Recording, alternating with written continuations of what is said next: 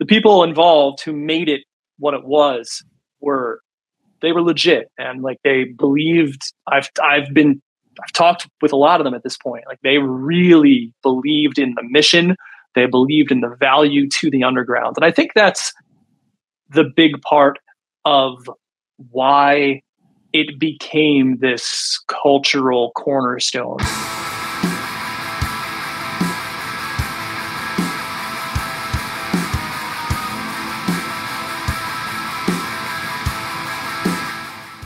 Greetings, friends, and welcome to episode 201 of Into the Necrosphere. This week, I am joined by the great Grigg of Woe to talk about their fantastic new record, Legacies of Frailty, as well as Ampwall, a product that he is working on as a potential competitor, possibly even a replacement to Bandcamp. We got in deep on what that looks like, what it means, why he started it, and much, much more. It is going to be coming your way very shortly, but before we get to that, Grigg is not only a dab hand around a black metal riff, but turns out he knows how to produce top-tier death metal as well. And he does so under the guise of a band called Glorious Depravity. They put out their debut record in 2020. It's called Ageless Violence. It's available right now on Translation Loss Records. And here they are now with a song called Forced to Witness.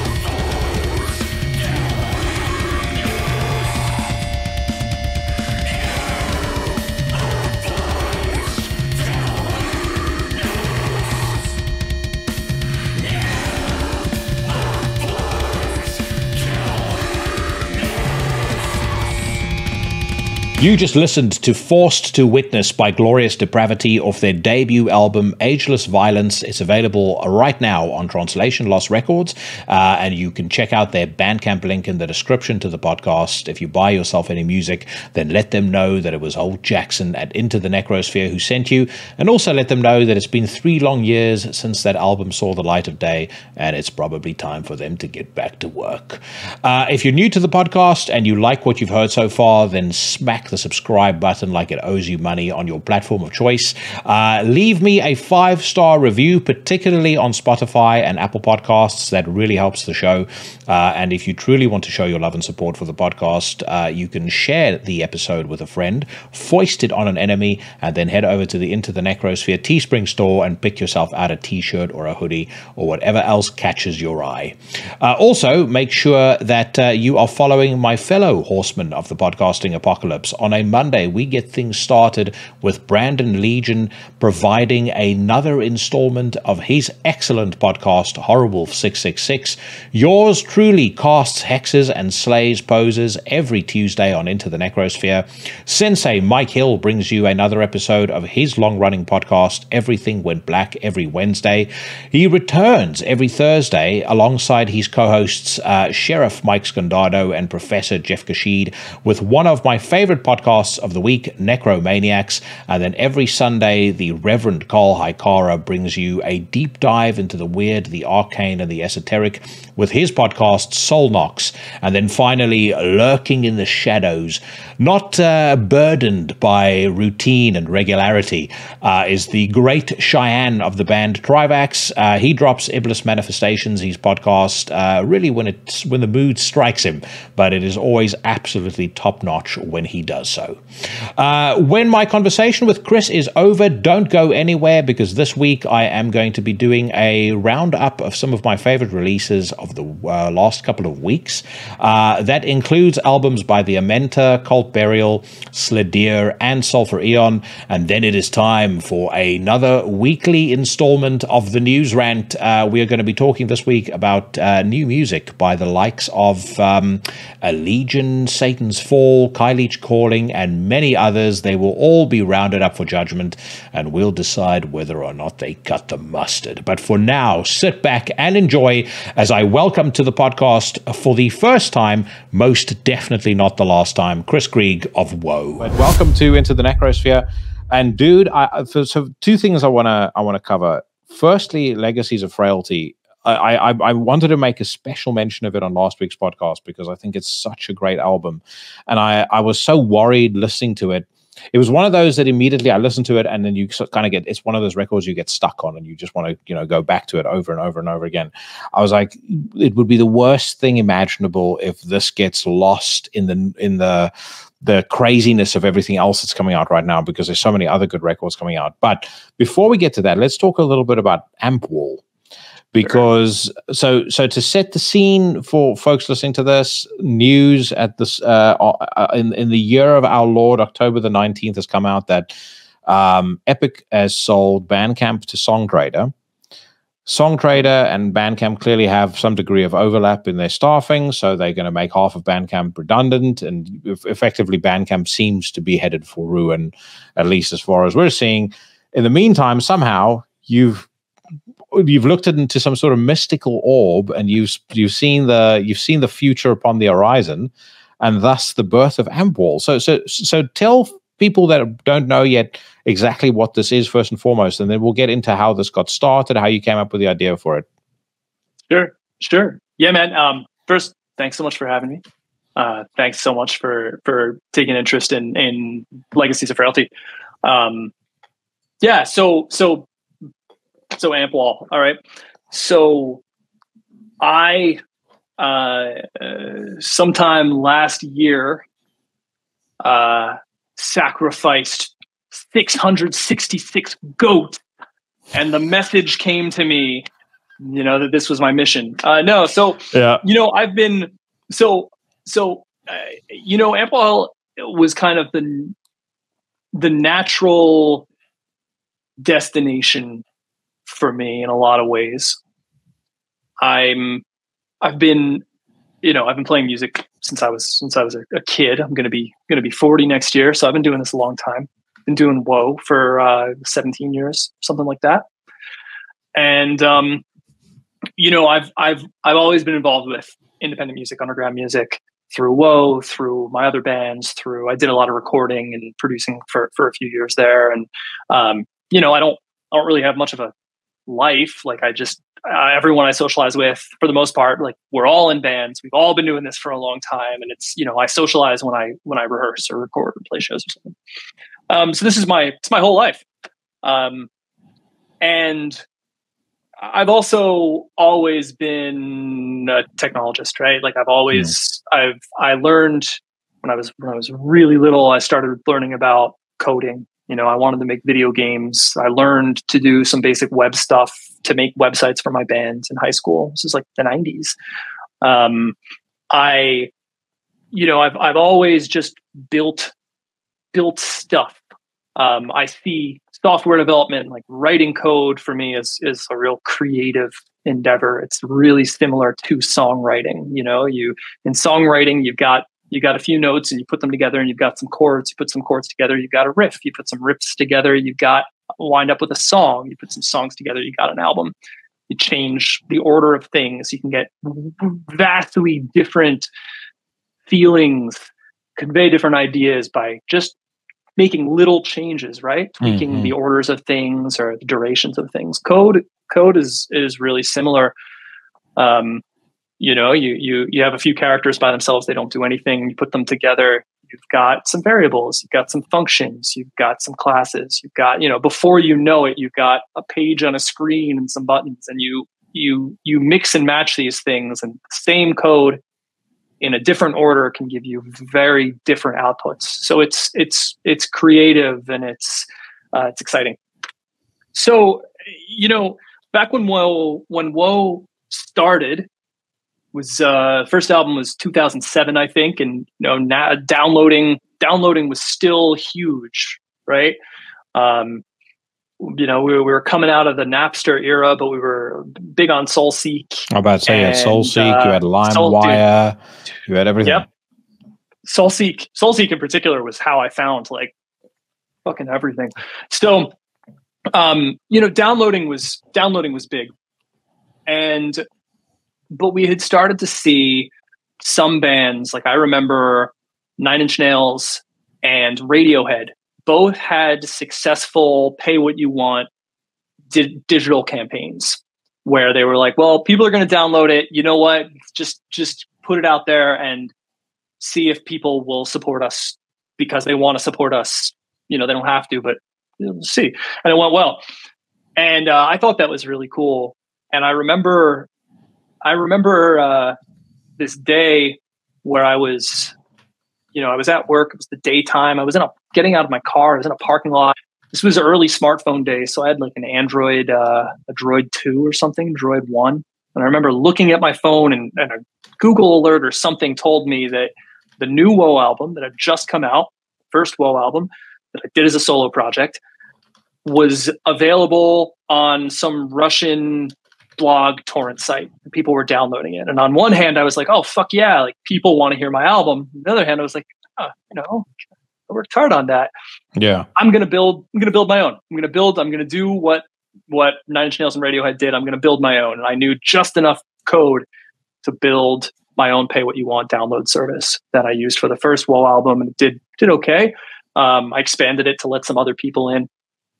That did okay. Some other bands were using it, and then a year later, Bandcamp showed up, and their product was super sick, and the people who built it were professionals. And I was like, well, I know when I'm beat. I wasn't a professional software engineer at that point, so I folded that up, and I've been using Bandcamp ever since.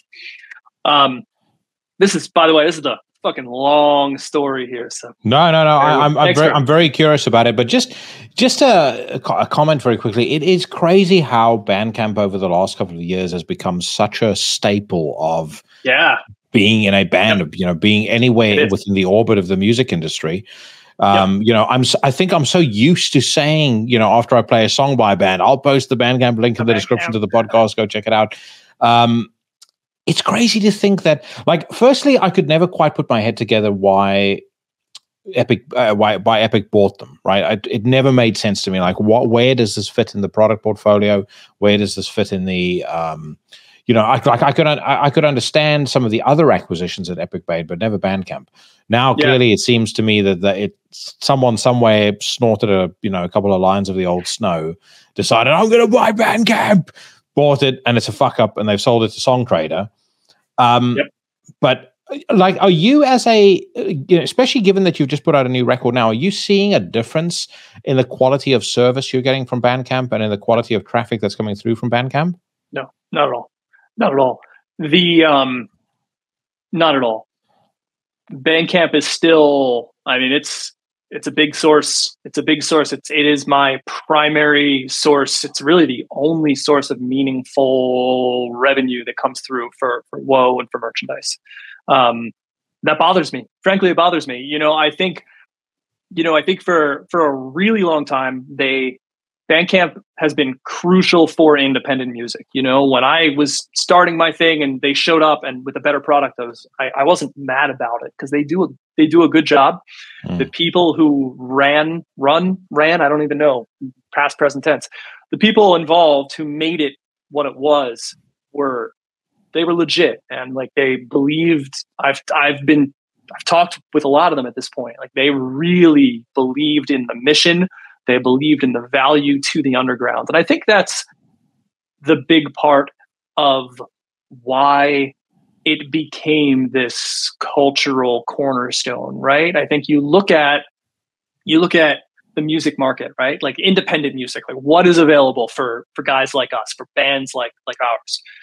And if you look at the domain, your options for a long time were gigantic corporations and Bandcamp, right? And there were streaming services that pay you fractions of a penny, or Bandcamp, streaming services where you never actually own any of the music that you download, and Bandcamp, it's DRM free.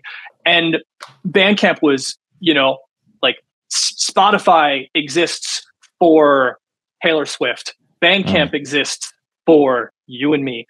And that was powerful, right? Especially because it wasn't bullshit. It was the people building it believed it, right?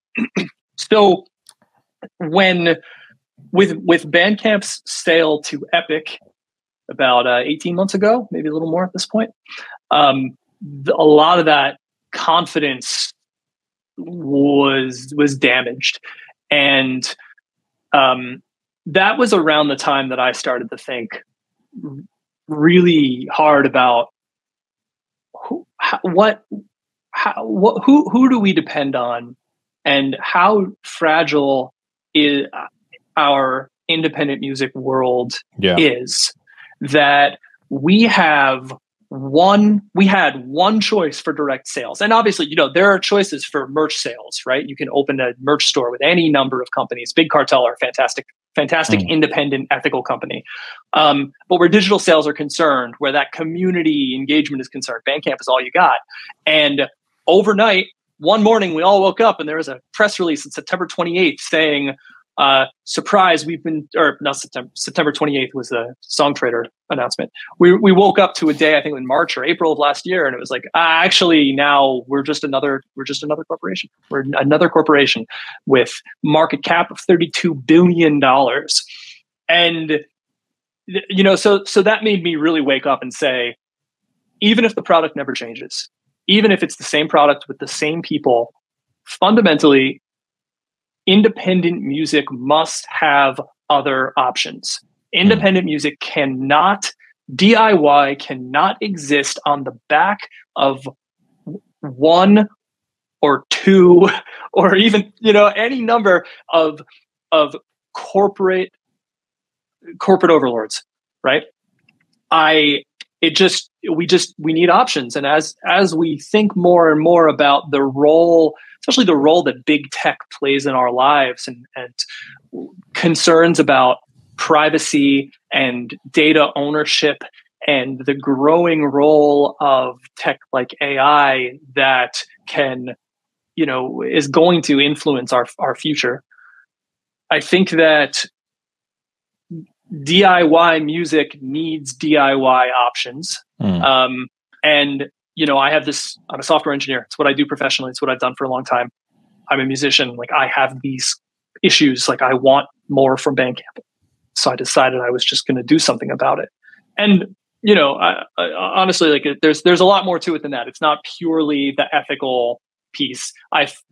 Frankly, there are things that I've always wanted Bandcamp to do. There are features that I've wanted. There are areas where I think it could be better. And I just think a different perspective, like, competition is good for the market. Competition is good for consumers. Competition is good for artists. I just want I have a different vision. I want to go a different direction with it. I want to try new things. I want to build shit. I want to make cool stuff and contribute. Well, so here we are. You've kind of not quite directly said it, but I mean, I think what you've highlighted is how essential it is to build resilience into the model, in order to be able to preserve that DIY ethic, and in order to be able to preserve the independence of a lot of artists. Because I've had a lot of bands on this podcast who outright said, I don't want to sign to a label. My preference is to retain my Bandcamp presence, manage that myself, and I'll put out stuff on Bandcamp, and then, people can listen to it if they want to. If they don't want to, that's fine. But I don't want to be beholden to a record label at all. So I think Bandcamp as an entity, or at least as a function, is incredibly critical. Yes. And as you've highlighted now, the issue is, if there's only one option, that's a real problem, because it means that if anything were to happen and that option were to go away, all of a sudden, an entire scene collapses. Multiple scenes, man. I mean, And one of my best friends, we were talking about the Bandcamp situation, and he remarked to me, I feel like I'm watching my childhood home burn down. And that's when your childhood home exists at the mercy of a corporation with a market cap of $32 billion. That's a very dangerous position to be in. And that's not just the metal scene, that's the punk scene, that's independent pop, that's underground hip hop. It goes and goes, and it's a problem. It's a problem. Also, the product hasn't changed in a long time. The fees are prohibitive once you get to a certain size. There are things that they could do better. So I just, that's where I started out, was like, I want to do this better. I want to do it better. I want to do it different. I want to offer more options. And that was where I was. I've been building all year. It's where I was all year. And then the Song Trader sale happened, and I was like, well, I guess we're moving our timeline up. We're going to announce this early. We're gonna put the word out there. And I announced this on the same day as the new Woe album's release, September 29. Legacies of Frailty came out, and I was like, all right, I'm gonna buckle in. I'm sure I'm gonna hear from some people. It's gonna be a hell of a day. But I was the night before, my wife and I were winding down for the night, and I was like, hey, just so you know, we're announcing tomorrow. I know we talked about waiting a few months. We're doing it tomorrow. And it exploded. It was insane. Is your wife involved in the making of it, or is she involved in any of the business side of things? So she's also a software engineer. She's a brilliant person overall. Very talented software engineer. Smarter than me. She has a college degree. I'm a fucking dropout. But she's an artist. And she is just a brilliant thinker with a very critical eye, with a high standards and high expectations for the things she works on. So she's contributing a lot on weekends and at night, just polishing things up, telling me that things that I think are done are not really done. Just making sure that things are more buttoned up and weighing in on a lot of decisions and things. So yeah, man, so we announced the 29th, and then things, the mailing list exploded, inbound messages exploded.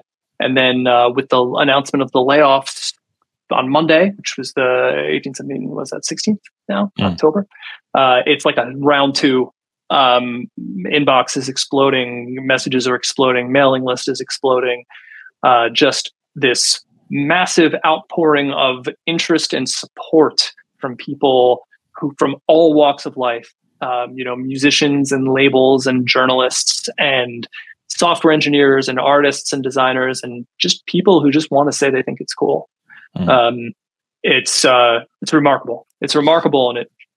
Let me ask you this: how many? Because I've obviously been onto the Ampwall website. How many people have you had sign up to the mailing list? Ballpark figure. More than 1,500 in a span of 2 weeks. 3 weeks, something like that. And every time I look, it's higher. But it's not just 1,500 plus. It's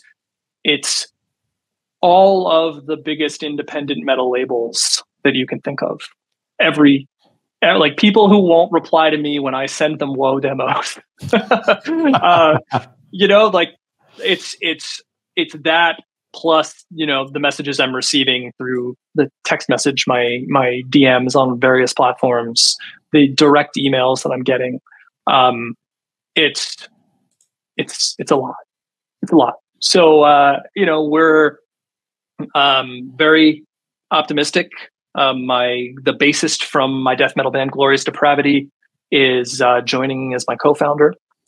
And he has more experience on the business side of things. And John is also going to be playing bass in Woe live going forward. And we're trying to kind of get our ducks in a row and continue building, working hard to plan how to release this thing, how to get people in the door, and start getting people selling stuff. What's exciting for me is if this takes off, then this is going to be one of the very first. This is going to be one of the founding interviews. So yeah, the first. Now here's something that sits with me. You've watched what's his face? What's the fucking movie called? The movie about Facebook. The Social Network. The Social Network. There's a scene that sits with me where Justin Timberlake's character talks about changing. The guy, like he plays the guy that founded Napster. He talks about changing the name from the Facebook to Facebook, and you think, like, I remember seeing that scene for the first time, thinking to myself, it's so simple, but it made such a massive difference. I love the name Ampwall. Thank you. How did you come up with that idea? I don't know where I don't quite remember like where the idea came from. I think I was thinking about, brainstorming. Naming things is tough. Naming things is really tough. Massively, which is why I'm so impressed by it, because it's like I always look at something like, I'll look at loads of new apps that come up, and you look at Uber and you go, Jesus Christ, that's such a brilliant name, because it's when the name kind of enters the vernacular or enters the culture, yes, and almost becomes a verb. It's like, oh, there we go, you've nailed it. And that's it's so funny you say that, because that's a thing that's an idea that I come back to a lot. How a good name doesn't necessarily have to be good. It has to not suck and not be distracting, because at a certain point, the name stops being the composite pieces, right? It stops being like the components, and it starts becoming just, it's Uber. Like, it doesn't that's a real word, but it's Facebook, it's Instagram. Like they are entities. They're containers for value, right? They're containers for value. You don't read them literally.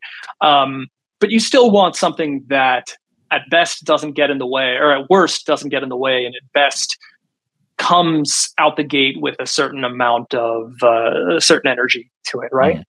So Ampwall, I think, was, I don't know where it popped into my head, but I remember I must have been just combining different words, and it sort of appeared in front of me, and I was like, yeah, that's it.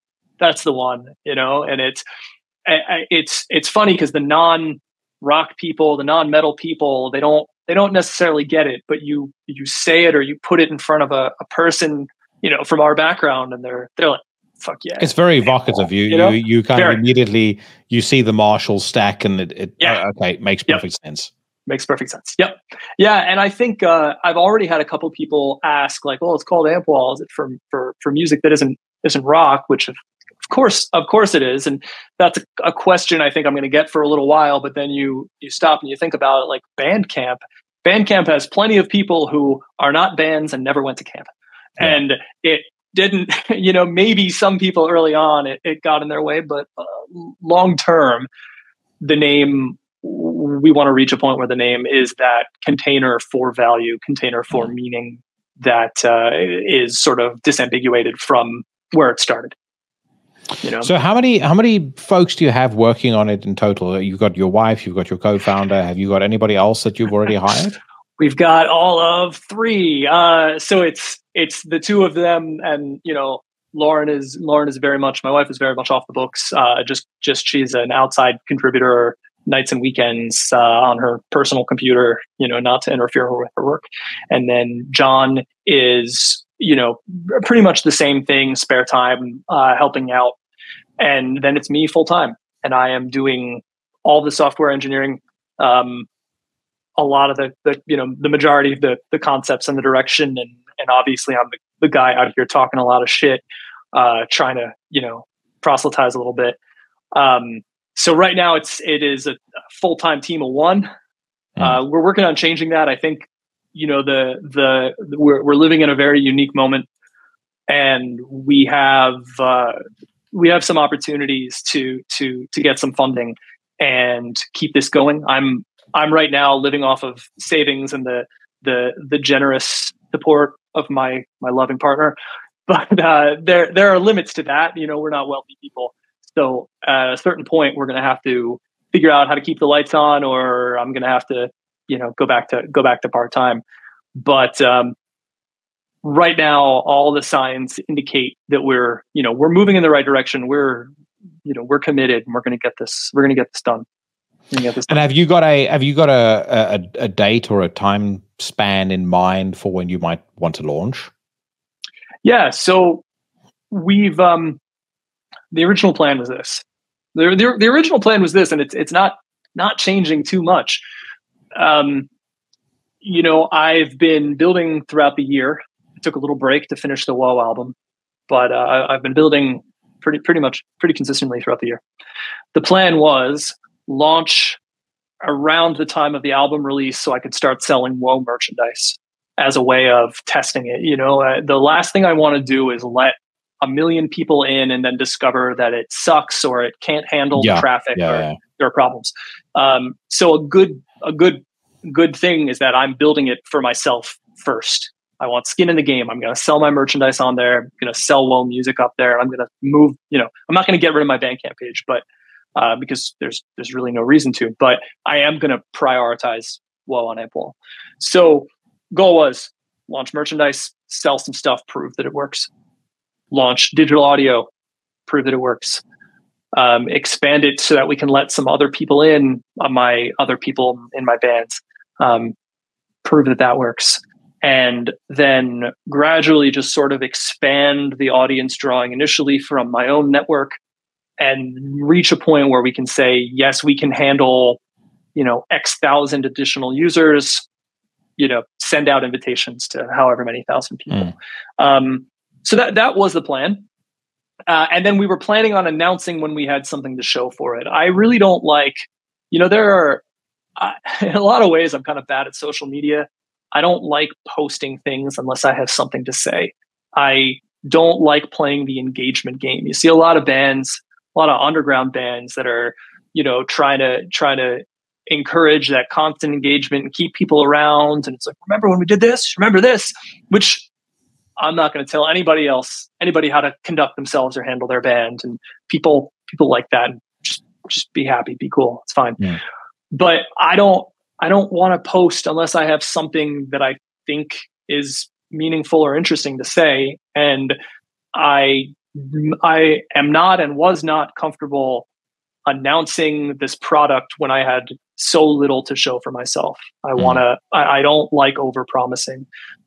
So I didn't want to announce anything publicly for Ampwall until it was further along. I wanted the bands to speak for it. So I wanted it to be like, hey, Woe has a new merch store. Woe is selling digital audio. These other bands are selling stuff.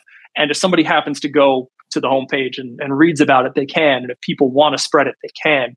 But I wasn't planning on doing any kind of marketing or announcement or anything like that until we were further along. So obviously the Bandcamp situation changed that. And that was why we chose to announce early. There was a lot of anxiety. You know, people were really freaking out about the sale. And, you know, I decided to really seize that moment because it was part of the discussion, right? There was a discussion happening about what comes after Bandcamp. So I was like, here, maybe this comes after Bandcamp. But in terms of dates, so how does that change things for us?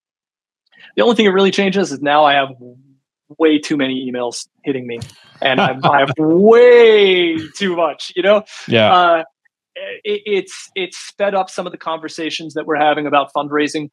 It's forcing us to get a little bit more organized and pro a little bit sooner. I always planned on having John join, or, you know, trying to strong arm him into joining, but we had to have that conversation out of nowhere. I called him up on a Friday and I was like, hey man, I need your help. Like, this is serious. So it's moved up a lot of our communication, moved up how public we are in a lot of ways. It's changed the intensity of the feedback we're getting, but it's still crucial that we not release anything until it's ready. It's still, there's the benefit of launching too early because we feel pressured. You know, if we fuck that up, that's game over. And I don't want to do that to us. And I especially don't want to do that to the people who are trusting us with their music, with their art. The most important thing is I couldn't live with myself if I let down people who were counting on us. So we're looking at, we're probably looking at alpha tests with some bands that I'm not in by the end of the year. And then we're going to see how that goes. And if things go well, we want to start opening it up to people who we don't personally know early in the new year. So, you know, there's a lot that can happen between now and then. We could find that the product is more stable and more ready than we think. We could find that there is more work to be done and that some of the problems are harder than we anticipated and we need more time. But we'll get there. We'll get there. This is what I've done professionally for a long time now. I was just about to say, you're also you're not fresh out of college, so you've been through the cycle with other products. Yes. You know the pitfalls and the perils and things like that. So you know what to look out for. I do. You mentioned. Sorry, you were going to say? Oh no, I mean I was just echoing back. Yeah, I do. It's not my first rodeo, but at the same time, one of the truths of software product development early on is that you don't know what you don't know.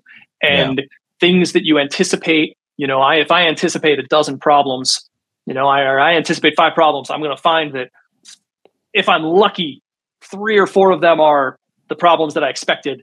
And the last 1 or 2, I'm going to find they are not the problems I expected, or they go much deeper, or in the course of doing those, I discover 5 more problems. Yeah. And so things can go off the rails quickly and in surprising ways. And that's what makes this fun.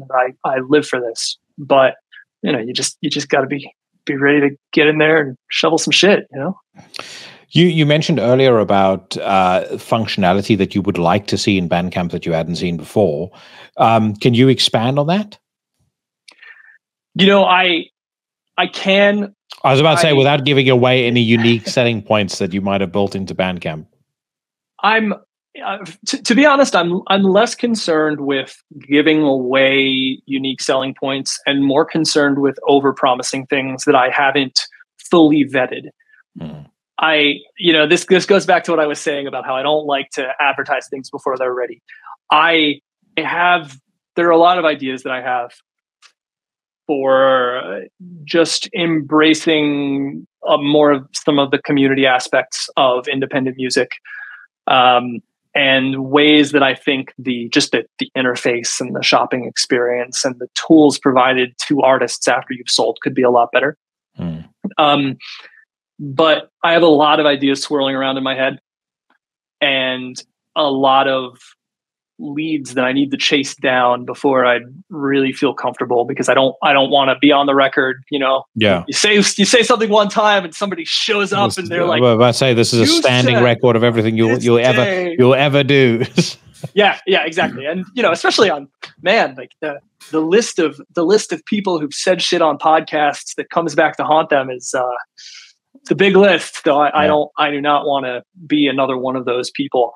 So I hope you'll understand if I totally no. I asked it out of curiosity more than anything else. The other thing that I ask out of curiosity, because I've had some personal experience of kind of being involved in assessing companies that are going through the fundraising process. A company that I used to work for a fair few years back, they had a startup accelerator similar to Y Combinator or something like that. So I used to, every single year when they did their intake, it was me who was designing like the assessment for the businesses, the assessment for the you would have like obviously a financial assessment, and then you would have an assessment of the founders. So the founder assessment is what I would design and what I would typically oversee. So have you started to go down that road yet, where you're starting to do fundraising, or were you pitching the business to potential investors?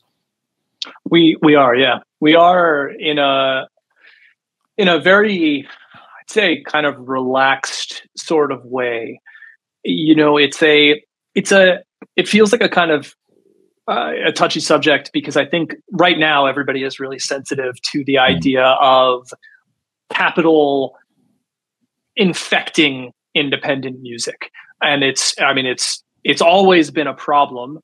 People have been getting called sellouts and ostracized from their scenes for a long time, but it's especially relevant right now with what we're seeing with Bandcamp.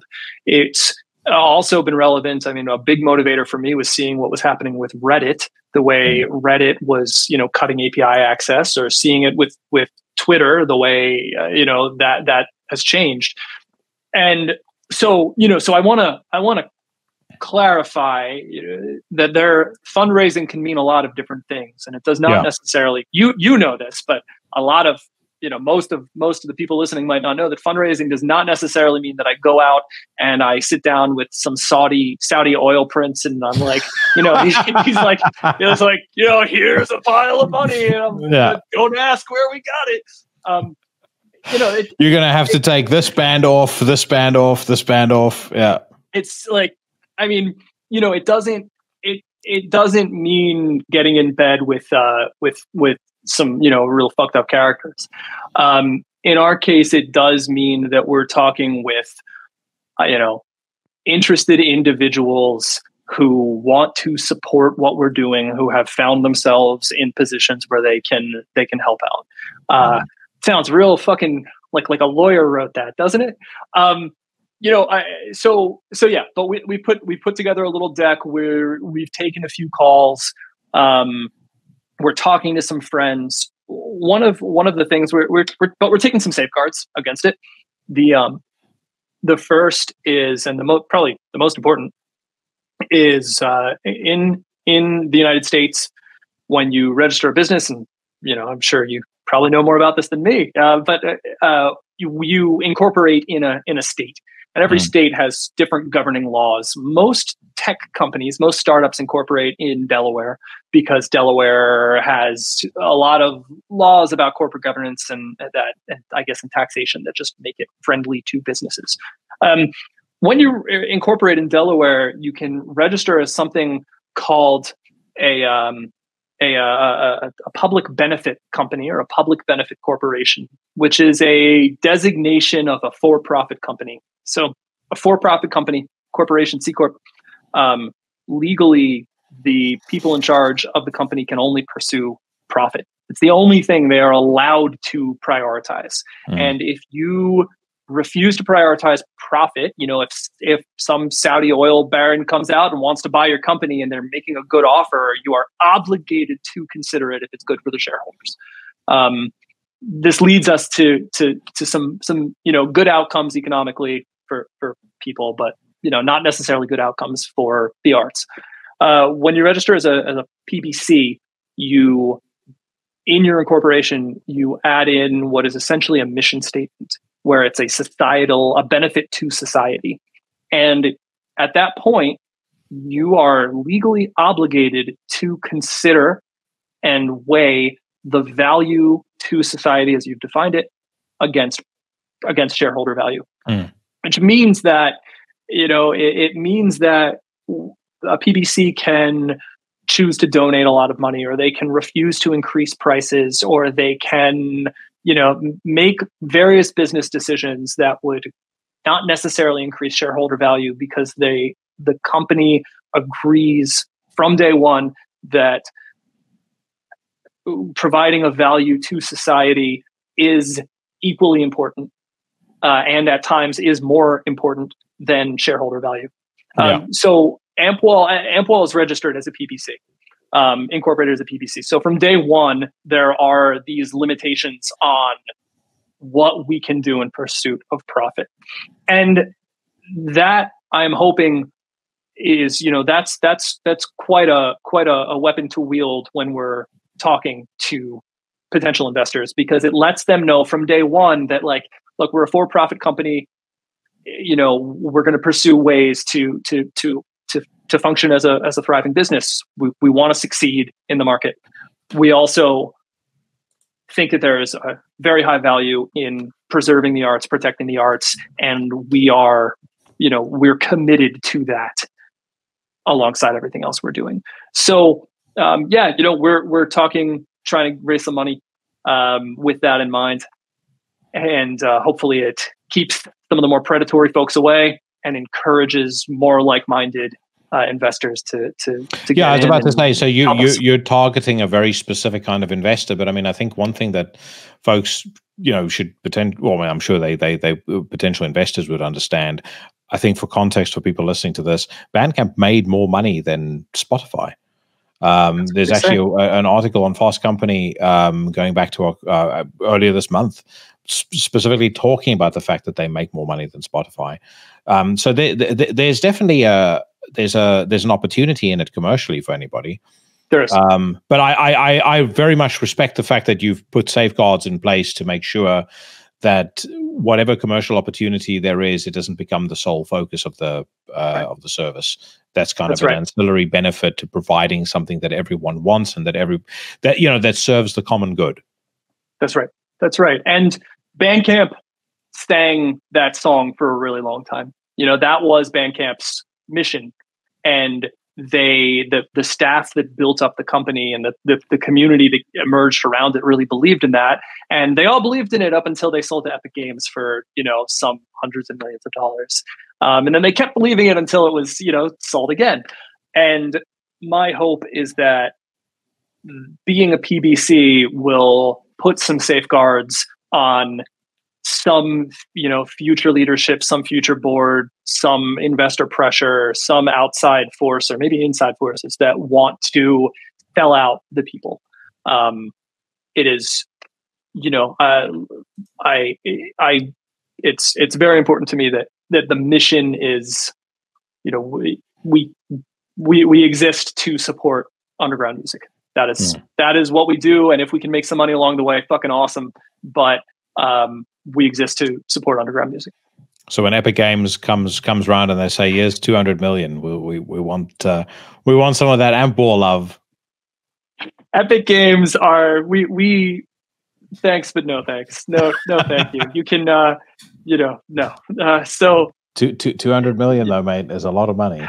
It's a lot of money, but if the press is to be believed, like you said, they were making a lot of money. They were making a lot of fucking money. And if the press is to be believed, I have a very hard time believing that the founders weren't already doing well, that the investors weren't already doing well. And I am not against people making money. I'm not against people profiting and making investments and doing well.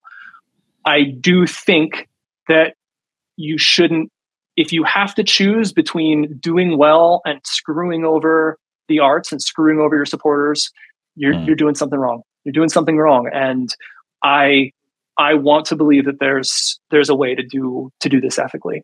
And I agree. so, we're putting our money where our mouth is here. The thing is also, if you do that and you try and start another business, people will never trust you ever again. So if you try and go fall back to, because the argument could be, okay, I'm going to sell it for 200 million or 300 million. I don't know the price they sold it to Epic for. We're going to sell it for argument's sake, 300 million. And then I'm going to take some of that money and I'm going to start a new company that's exactly like Bandcamp. People won't trust you because they'll go, well, you've already sold out once. Are you going to sell out again? Myself, if I were in those shoes, I'd go, fuck it, 300 million, I'm going to retire. And absolutely, I mean, look, like no one's ever offered me $300 million. I can't, I don't know what the situations were. And it's really easy for me to be like, Bandcamp, you shouldn't have taken that payday, but they did it a long time. I'm sure the founders, I don't know what their situation is.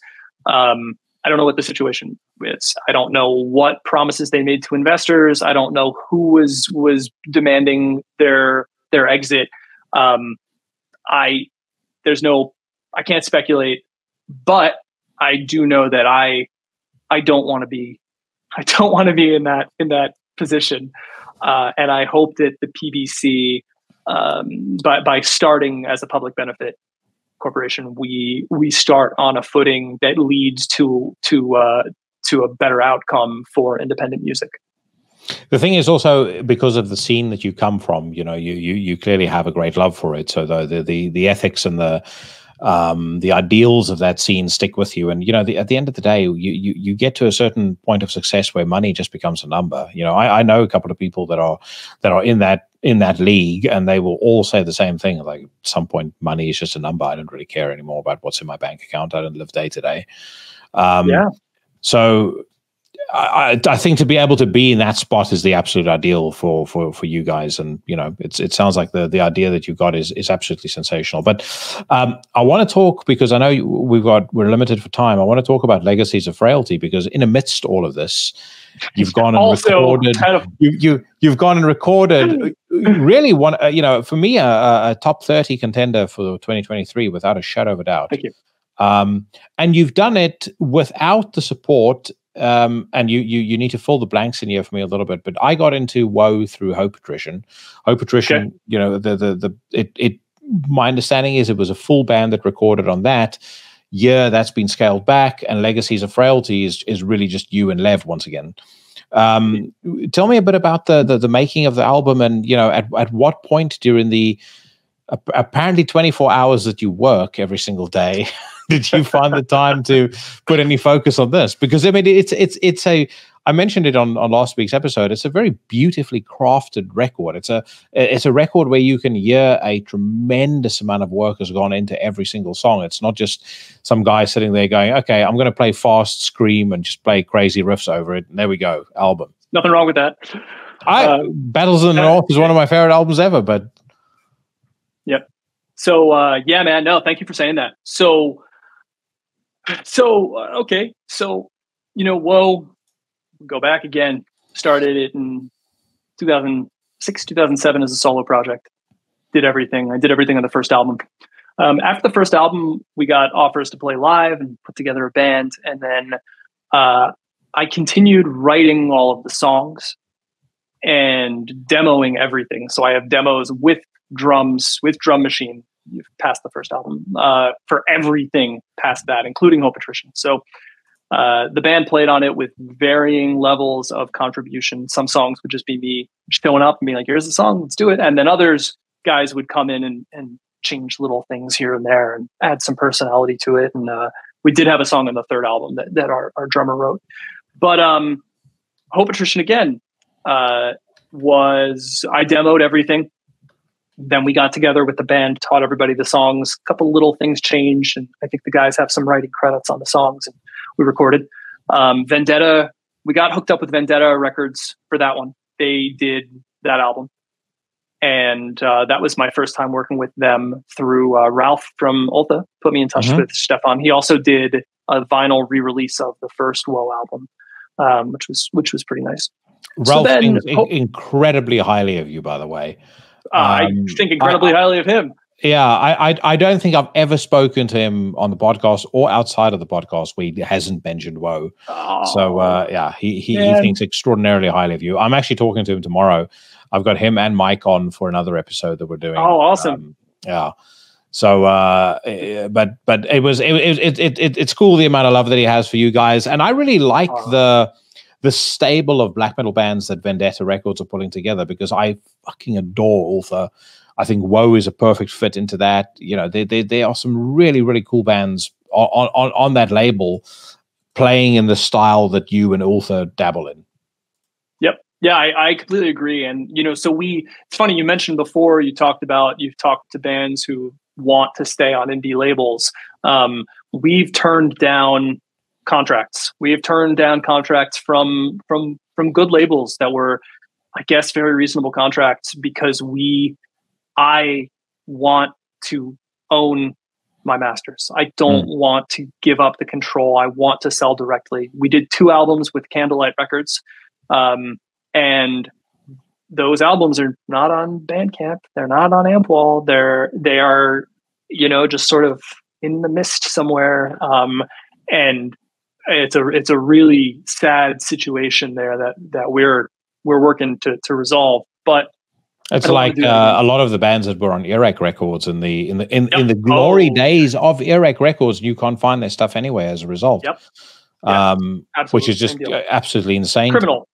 Yeah. You're talking about, you know, we're so overwhelmed with new music and there's new shit hitting us constantly, but we forget that every one of these albums is the result of countless hours and energy and effort and passion from real people who are probably losing money and losing sleep and beating up their bodies and disappointing their partners to create, and, you know, disappointing their parents and embarrassing their kids, you know, and you know, to hold on to somebody's art is a horrible thing. It's a horrible thing. Yeah. And so, but you know, and I don't think that every label that offers contracts and operates in that system is intending to withhold people's art, but it inevitably happens sometimes. So Vendetta Records is the antidote to all of that. Stefan is a passionate underground, the true underground metal champion. He believes in it. I can't tell you how many times I'll send him a message and be like, "Hey man, I'm thinking about doing this thing with the album or with Woe. What do you think?" And he'll say, "I don't know. It's your music. Do what you think is right. I support you." Every time, no matter what I say, it's your music. I support whatever you want to do. We were talking about the press releases for the album, and we looked at the press release, and he say, "Hey, I see you have the Vendetta Records Bandcamp page in there. Put Woe's Bandcamp page instead." Like, he's the most supportive, legit guy when it comes to this. And you know, I feel so lucky that I got to do a fourth release with him, because he did the re-release and he did Hope Attrition and then the EP after it, and now Legacies. It kind of gives me hope when I hear stuff like that, because, you know, we live in an awfully commoditized world, and in a world where, you know, value as a perception it feels very fluid. And so when you get to the metal scene and you hear about, I mean, I know of one particular label right now that's going under, headed up by somebody particularly, you know, like particularly well established in the scene. I'll mention the name to you off air. But I mean, this is a person that's been there, done that. They've been successful. The label's going under, but I think the reason the label's going under is because there wasn't that passion for what they were, for what, you know, they didn't have the passion that they had when they set out in the scene initially. And for whatever reason, I feel like if I look at the labels that are thriving and I look at the bands that are thriving, I really do feel the one bit of faith I have in maybe society as a whole is I see in the metal scene, because I see the bands that are doing really well and the bands that are really kind of rising, and maybe it's just within the orbit that I'm in, but the bands that are really kind of rising to the top are bands that have that passion, labels that have that passion. And it feels like folks can sniff out that authenticity. I think so. I mean, I think there's there's a lot to be said for operating in a scene where no one who starts playing extreme metal thinks they're gonna make it. You know, no one who's doing it. If you start playing black metal or death metal and you think that you're doing it to have a job, you're probably gonna just be disappointed. So who does that leave you with? It leaves you with, you know, maybe some people who just sort of like, you know, they release some stuff. It's a hobby for them. But the people who stick with it, the people who invest in it, are doing it probably because they love it. Probably because it's part of their soul, part of, you know, if such a thing existed, like part of their identity, part of their DNA, where they just have to do it. Like I have to make extreme music. It's the only thing that comes out of me when I play an instrument. It's you know, it's been part of me since I was a kid. It's the only thing that the only thing I have to contribute. So, and with labels like Vendetta, with a lot, you know, more of the underground, extreme metal labels, we see that passion for creation and destruction and intensity. So yeah, man, it's real. So Legacies of Frailty, we talked about Hope Attrition. So Legacies, I started writing the album over, I guess, early on in COVID days, which is pretty intense in New York and a lot of time at home. Yeah. Started writing then. Always takes me a lot of time to write, but this was a little extra. And as time went on, I was writing more and more of the music, and I demo everything with the computer, with the drum machine. I do full songs except for vocals at home. I started spending more and more time with this music and getting more just deeper and crazier and weirder about it, you know, where it's just real, fucking Howard Hughes, just you know, at home with long nails and not washed, and these riffs are perfect, you know. And it's a lot. I'm a lot to deal with. And it started to become clear to the guys that the level of intensity of the music, with my connection to it, and the details and the nuances and just the way it was going, I had a very different relationship with the material than everybody else did. And at best, the best we could hope for at that point was everybody would learn it and maybe do as good of a job, capture what I could capture. I don't want to say good job, but, you know, at best they would try to imitate what I was doing. And I would just be sitting there, you know, being like, you played that for, you know, 1/16th note too long, you know, it needs to be an upstroke. No one needs that. So we decided I would do all of the instrumentation. And then I wrote everything with drums with Lev in mind, but sort of the same thing happened. Lev and I, we were rehearsing the material. We were ready to go. And we decided kind of last minute that my drumming, I had a better, a different relationship, a more intense relationship with the music than he did. And the most respectful to the material way of performing it would be for me to perform all the drums with, and then I insisted there were 3 sections of 3 songs that Lev and I had written together, where we changed my demos and he contributed parts. So Lev jumps on drums for about a minute and a half of music. That's oh wow! So yeah, so I'm just looking at Metal Archives now. So he's only on the 1st, 3rd, and 4th track. Yes, and he's at the end of the 3rd song. The last 60 seconds, he's on 30 seconds of the 15, 20 seconds of the 3rd song, and then the very end of the 4th song. And those are, it's unusual. You know, you don't usually think of an album where a different drummer plays for one riff, but that's how the songs were created. And those parts have Lev's style and fingerprints all over them. And I couldn't have played his parts correctly, or with the spirit and the intensity so Lev, so Lev jumps in for the ends of those songs, or the end of the 1st song, the kind of spacey, quiet parts of the 3rd song, and then the very end of the 4th song. And then besides that, it's all me. Where did this multi-instrumentalist get his start? Like, what was the first instrument that you picked up? So I picked up guitar when I was 11, maybe 12. My mom was a guitarist, and my dad is a musician. He was a jazz musician and classical guy. And so I was always just exposed to them playing music or listening to music or creating music. My dad is an artist, so he was always drawing or painting or doing weird abstract stuff. And so the idea of expressing yourself through music was just a very natural thing. And then, so I started playing guitar. I learned on my mom's classical guitar. And then in high school, very classic way somebody becomes a drummer. You got a bunch of friends, everybody plays guitar, nobody's a drummer. They're like, Chris, you gotta play drums. So I go, oh, okay, I'm gonna play drums. And so I got drums. But around that time, so that was maybe 14 at the time, I started really taking an interest in I loved the idea of recording myself and writing my own songs and just not having to depend on anyone. So I always had this vision of me just doing all pieces. And then over time, I for a long time I didn't have a guitar. I was just a drummer.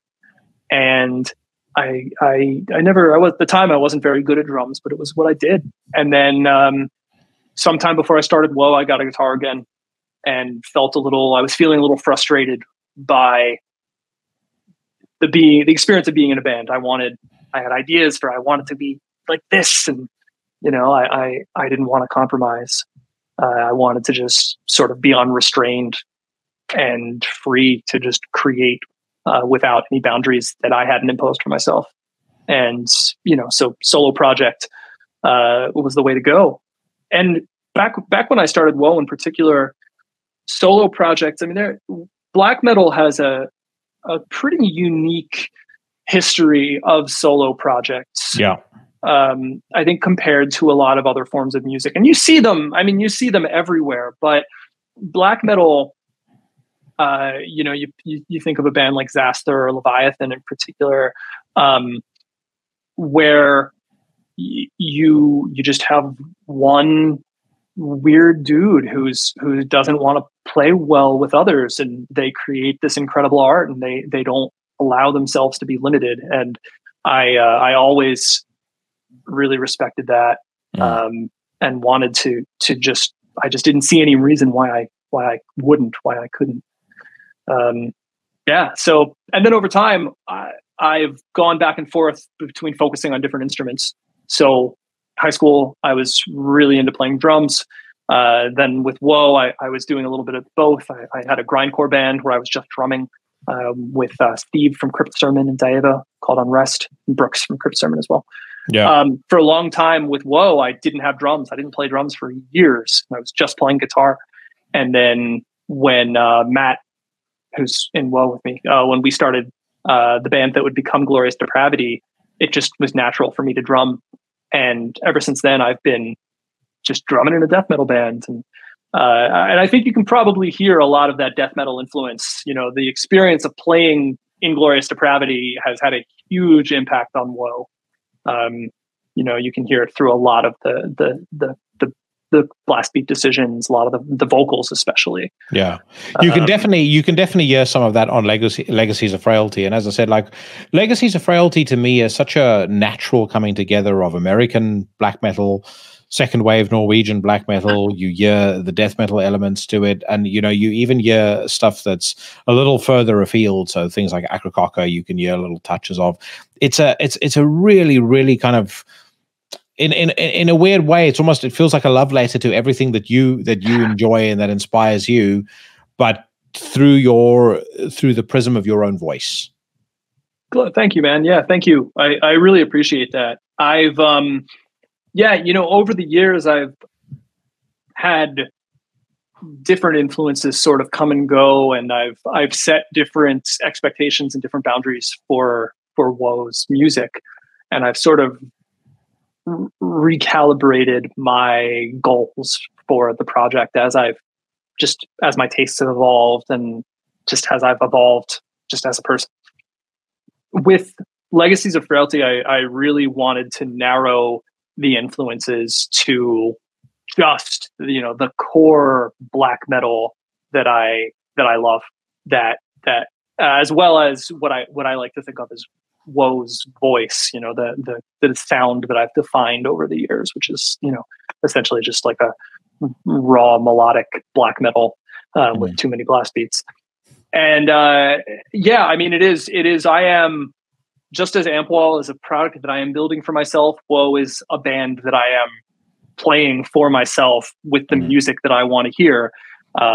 So, I mean, you know, you can, it's the people who listen to a lot of the same music as I do, they tend to pick out influences and be like, oh, you really like Dawn. You really like Dawn from Sweden, don't you? Like, and I was like, yeah, Slaughter Sun is literally probably my favorite album.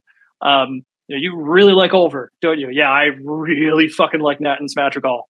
And you know, things like that. And I try to avoid, you know, I know I just called out two very specific examples, but in general, I try to avoid wearing my influences on my sleeves.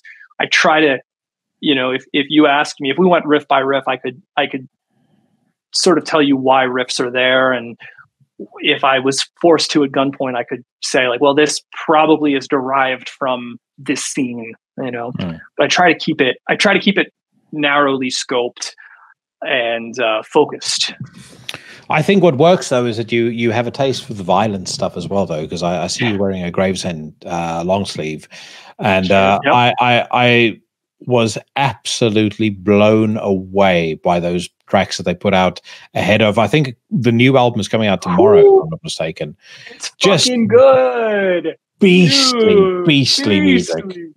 So I'm gonna name drop George, their drummer, is a very good friend of mine, and he's in Glorious Depravity with me. Oh, wow.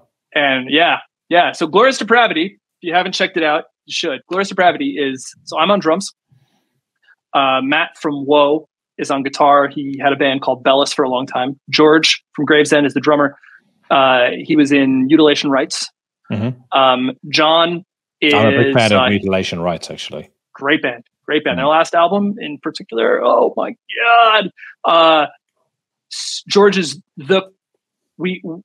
he's the most incredible riff writer I've ever been in a room with. He just, riffs just appear. You just describe a riff to him and it just appears. It's incredible. So John, the bassist, he's now in, he's playing in Woe and he's doing Ampwall with me. And then Doug, our vocalist, Doug is in Piron, and he has a band called Weeping Sores and a band called Seputus. And he's just an incredibly amazing death metal vocalist, incredible vocalist, incredible performer. Every one of the other guys' bands are all worth checking out. I definitely will do. And by the way, what a year it's been for death metal. I mean, my mind is still blown by the fact that we got, in the space of a single month, Cryptopsy, Dying Fetus, and Cannibal Corpse dropping albums all at the same time, and it's some of the best stuff they've put out in years. All of them. I haven't been this obsessed with a Dying Fetus album since Destroy the Opposition. Yeah. Which is my favorite drum performance probably of all time. But it's unbelievable. It's unbelievable. How do they keep getting better? How do they keep, like, it doesn't make sense. These guys should all be old and washed up at this point, and they're literally putting out some of the best work of their careers. I agree. So I hope that I can be doing music that is half as powerful as theirs when when Woe is as far along in the career as theirs are. John Gallagher is on steroids. There must be something, because there is so much testosterone that is in that music, like especially on this new album. I mean, it's literally testosterone turned into. It literally is fucking insane.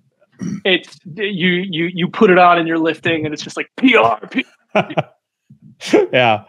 So tell me something. What are the touring plans for Woe over the now that the album is out and people are starting to digest it, and I've seen a lot of the response to it is very positive as well, which must be great. Yeah. So we were supposed to start rehearsing again, and then I started a business that that is going insane. So that's kind of fucking us up. But we're going to start rehearsing again soon. We are working on some Europe plans, actually. I think we will have some stuff. Yeah. I think we'll have some stuff to announce hopefully soon. We have nothing is done until I don't know, until we're on a plane, I guess, until we're on stage. Like, I won't believe it, but we're chatting with some people who I think, and I'll tell you about that after the fact, because as we know, I don't want to overpromise things, but we are looking to return to Europe next year. We will inevitably probably do some shows in the United States as well. One benefit of being self-employed or unemployed, depending on how you want to look at it, and working in underground music is that I'm going to say that going on tour is part of my job now. Networking. Sorry. Yeah. I'm this is part of the job. I've got, so I think you'll be seeing Woe sooner than later out your way. If I get to see you in the UK, I will be a very happy man, sir, and it would be absolutely fantastic to meet in person. So hopefully we can make that happen sooner rather than later. Hope so. Thank you very much for your time. We will definitely speak again at some point soon, and what a pleasure. I am very excited about Ampwall, and as I said to you, just absolutely love Legacies of Frailty. Thanks so much, man. This has been a blast. I've been looking forward to this one for a while. And thank you so much for the time and the conversation. And anytime. This is awesome. Anytime. First of many. Hope so. Take care. See you, man. Bye-bye.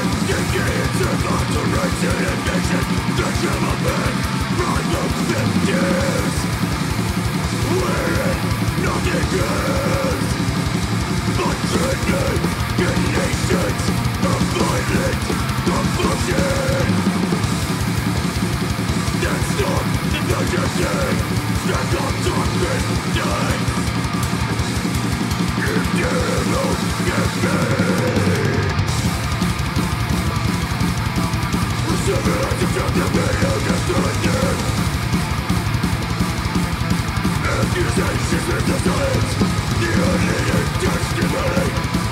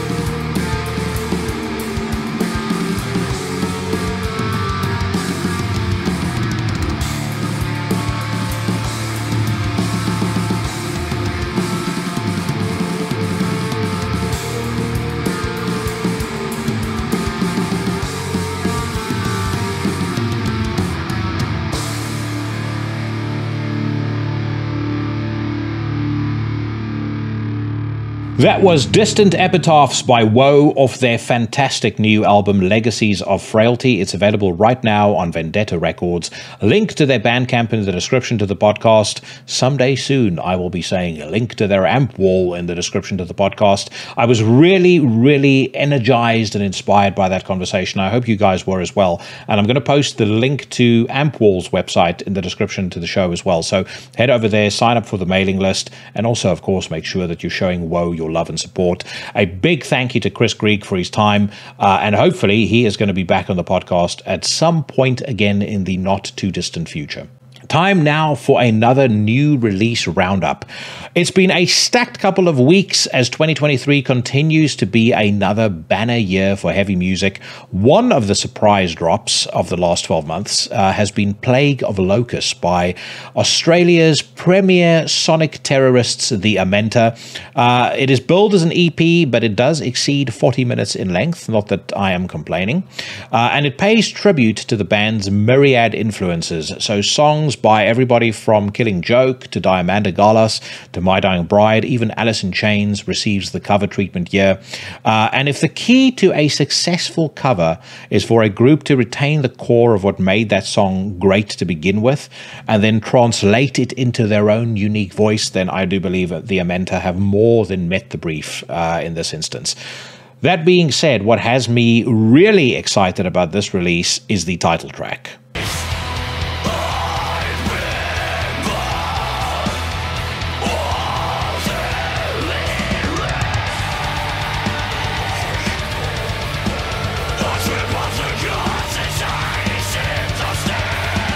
Plague of Locusts is the sole original cut from the album, and for me it's a stunning evolution of the blueprint that elevated 2021's Revelator to the very top of my list of favorite albums that year.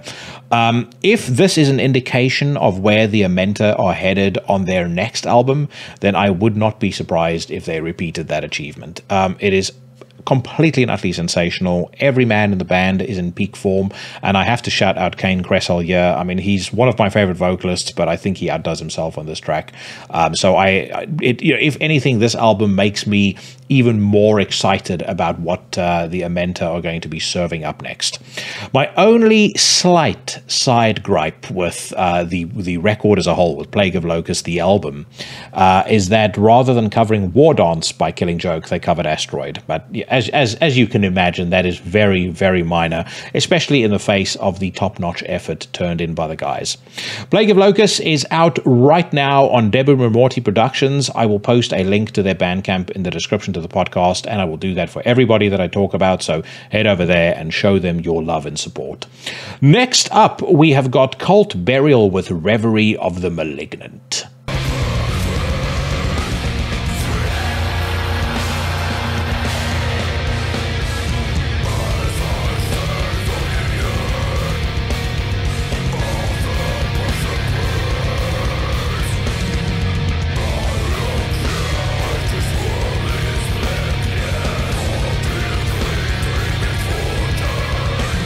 When I first premiered the debut single off this record a couple of months ago, I did say that Cult Burial were, in my mind, one of the UK Underground's best kept secrets. And I believe that Reverie of the Malignant proves that from bell to bell. Where Cult Burial's first album combined that dark, bleak atmosphere of Ulcerate with the sort of sonic chaos and dissonance of Deathspell Omega to great effect, on album number 2, that union is the jumping off point to a sound that has been fine-tuned in every respect and actually adds a lot of new and very welcome elements. There's a lot more melody, there's a lot more atmosphere. I would even go as far as to say there's a lot more groove and a lot more hooks now than they had previously as well. There is, however, no weak link to be found at any point over the course of the 7 tracks on offer, and from as far as I'm concerned, the only question that you're going to be asking yourself at the end of this album is how the fuck Cult Burial remain unsigned. Next up, we've got Sulphur Aeon with 7 Crowns and 7 Seals. That is available right now on Van Records.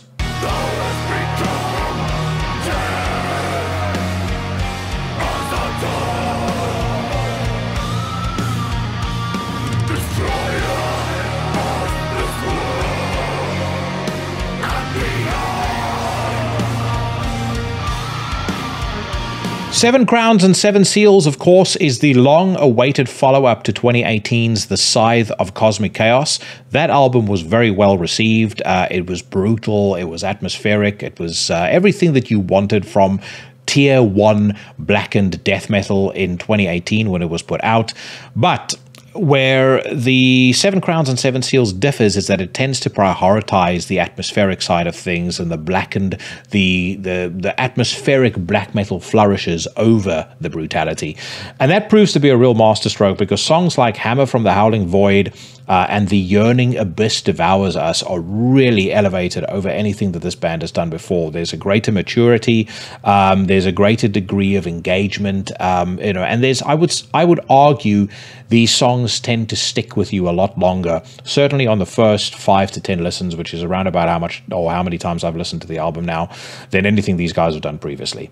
On Arcane Cambrian Sorcery, Sulphur Aeon even tipped their hats to Bloodhouse Nort a little bit amidst a flurry of just absolutely sensational riffing. There is also a really epic conclusion by way of a song called Beneath the Ziggurats, and at the end of the day, if you've been following anything about this record, or you've been, you are active on any social media, most likely your metal friends have already been talking about this album being pretty high up on year-end best lists, and it is tough to argue against that sentiment. That being said, the Germans are going to have some very stiff competition in 2023, not least of all from Slidhr's new album, Whiteheart, which is a more than worthy successor to their 2018 record of The Futile Fires of Man. Now, I will say right from the start, when I first spoke about the new Slidhr record on the News Rant, I had a bit of a moment of my own, and I ripped into Joseph Deegan's comments about the modern black metal scene being oversaturated pantomime. I think that is still a garbage statement, especially when you consider that, regardless of your stripe of heaviness, you have been truly spoiled for choice this year. But that being said, I am more than happy to put our differences aside, especially when Joseph and his bandmates have delivered the goods in the way that Whiteheart has. Combining violent, really swirling black metal riffing with, in my view, one of the most on-point drumming performances I've heard all year, Whiteheart is a thoroughly memorable and captivating record from start to finish. The band do use atmospheric elements, but they are deployed sparingly and always to devastating effect. And the levels of measured aggression that are injected into every one of this album's tracks is reminiscent for me of the last Mysterium album, which I say as a massive sign of respect and a massive compliment. And here now, for your own personal consideration, is Slidhr with one of their new tracks, Wall of the Reptile.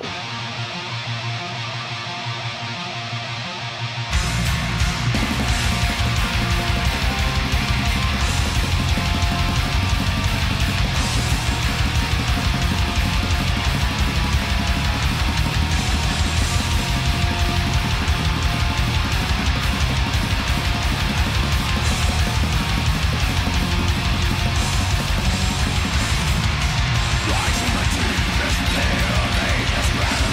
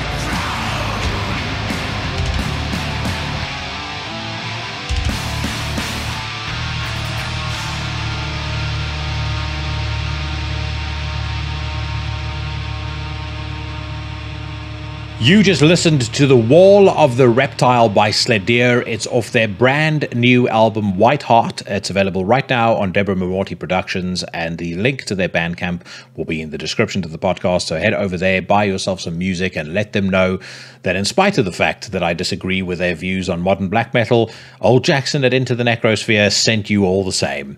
Right now, if you were on the picket line when Dave Chappelle released his last comedy special, it might be time for you to get to stepping, because this is my weekly news rant. Round them up for judgment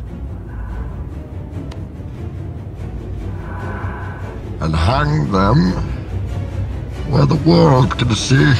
Our first port of call is metalstorm.net as per usual, and the first headline grabbing my attention: Kai Leech Calling have debuted a new single called Glittering Delusion. It says here, a year and a half after the release of their debut long player black metal formation, Kai Leech Calling unveil a new standalone track titled Glittering Delusion. The succinct track expands upon the ethereal post-black metal found on the band's 2022 debut, Dreams of Fragmentation, placing the mellifluous vocals of Chelsea Murphy atop a trance-like barrage of melodic black metal futurism. Let's hear what it sounds like, folks.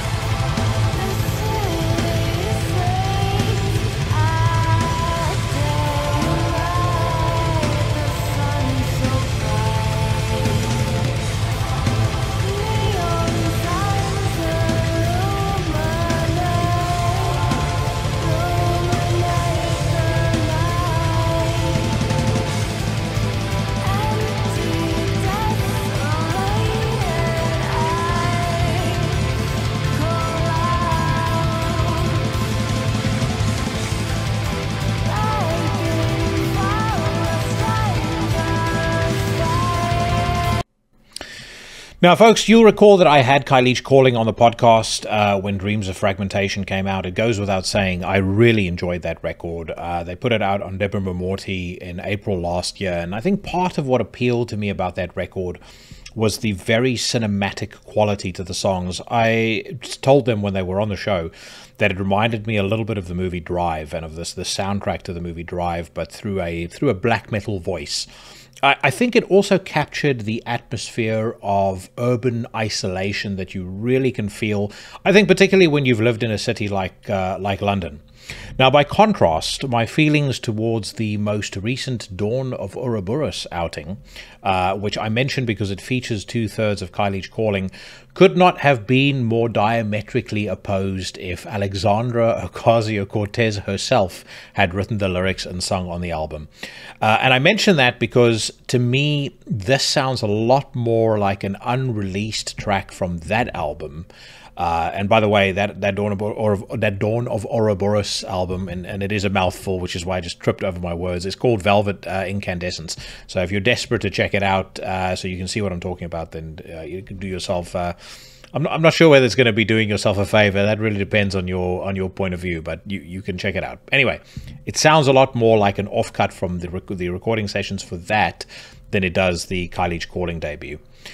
Interestingly enough, it says here that Glittering Delusion was originally created for developer CD Projekt Red as part of a contest to write an original song for the game Cyberpunk 2077. I love Cyberpunk 2077. I haven't played it yet since the Phantom Liberty expansion has come out, but once I've broken my Elden Ring addiction, I'll give it a go. But anyway, I'm gonna let me pause there. Let's give it another 60 seconds and see if the song goes somewhere that is very far from where it is currently.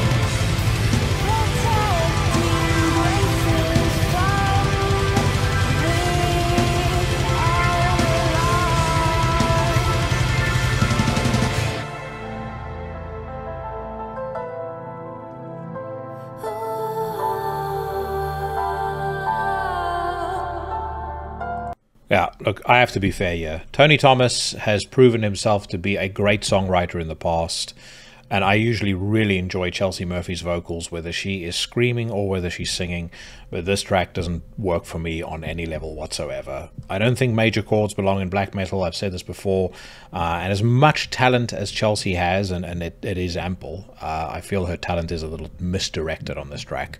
So I'm not sure whether the song was included on Cyberpunk. I can't recall hearing it. If it wasn't, I'm not surprised. Hopefully this isn't an indication of where they're going with their next album. I certainly wouldn't think so. If it was just done as a one-off, then, you know, so be it. But it's not for me. Maybe if you like stuff like Deaf Heaven and bands like that, this'll appeal. But I think you guys know my thoughts on that sort of thing. Anyway, we move on. Satan's Fall have revealed a new track called Afterglow. It says here, Finland's Satan's Fall are unveiling the Afterglow single, serving as a last taste prior to the release of their sophomore album, Destination Destruction. Isa Jusila directed and edited the accompanying music video clip. That certainly creates a huge amount of anticipation in me, so let's give this a spin.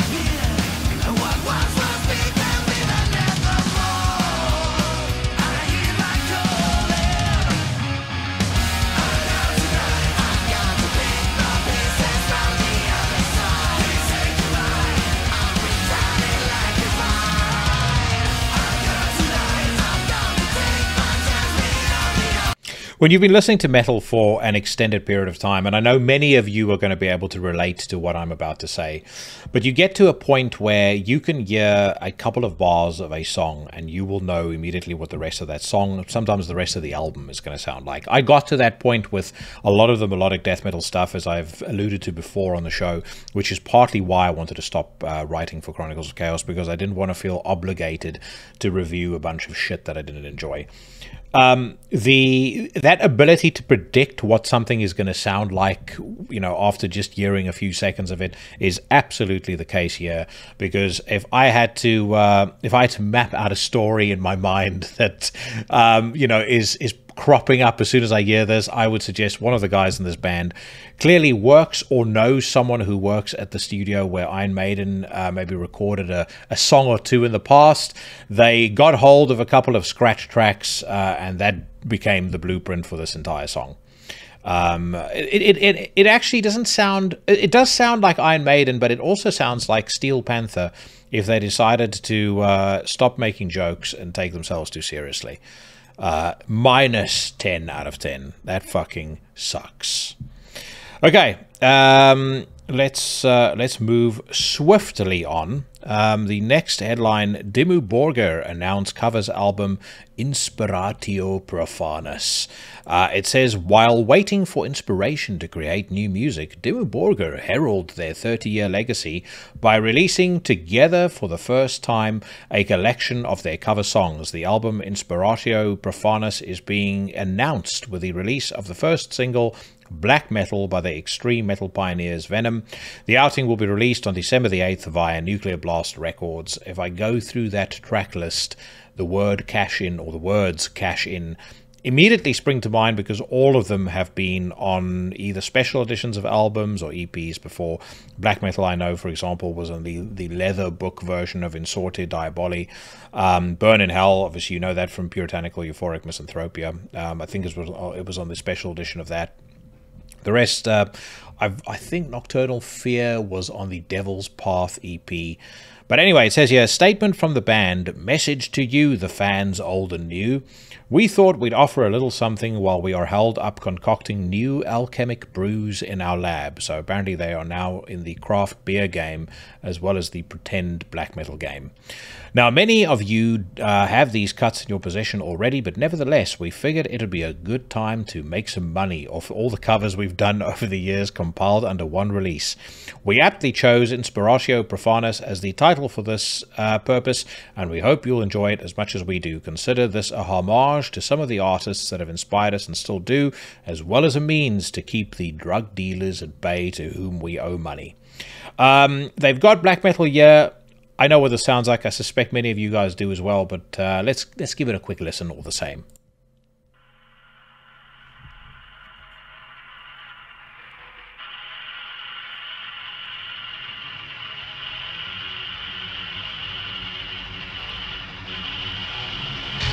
Black is the night, metal we fight, power absent to explode.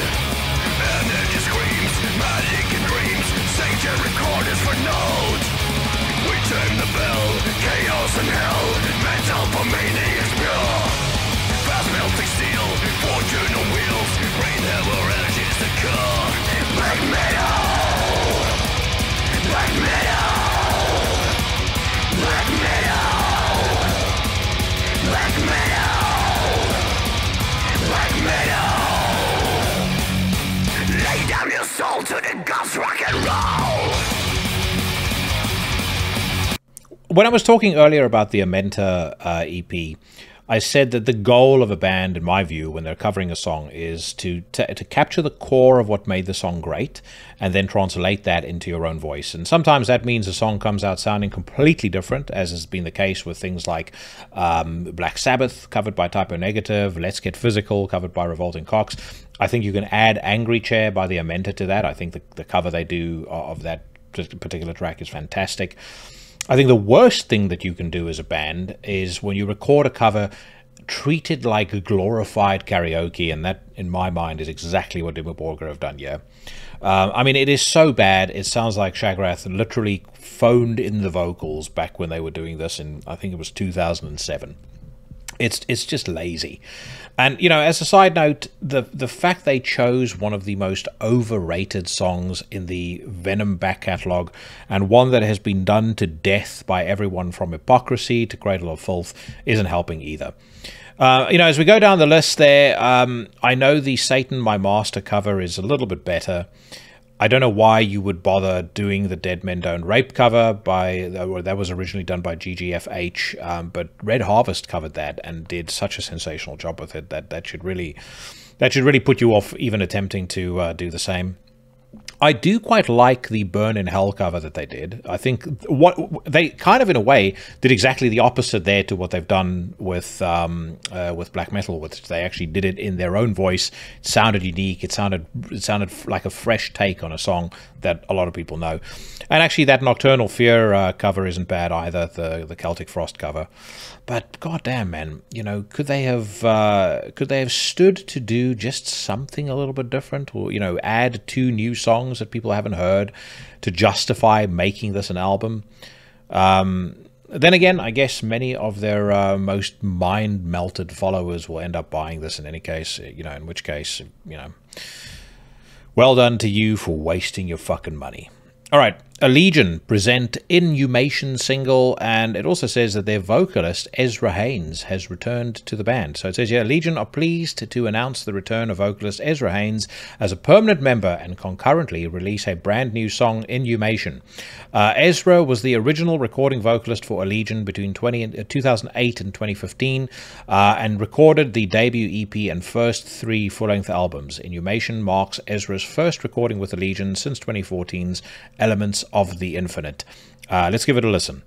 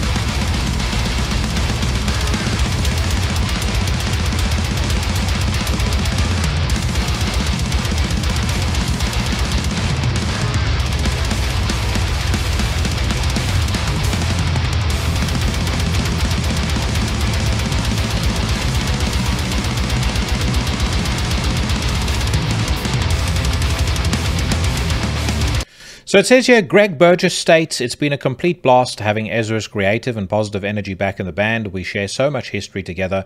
It feels like having one of your best friends back after a long absence. His creativeness and charisma, I don't think creativeness is a word. Anyway, his creativeness and charisma has been missed by many, and it feels like we've picked back up right where we left off. Am I 10 years younger now? Is this how magic works? Ezra has said this of Inhumation.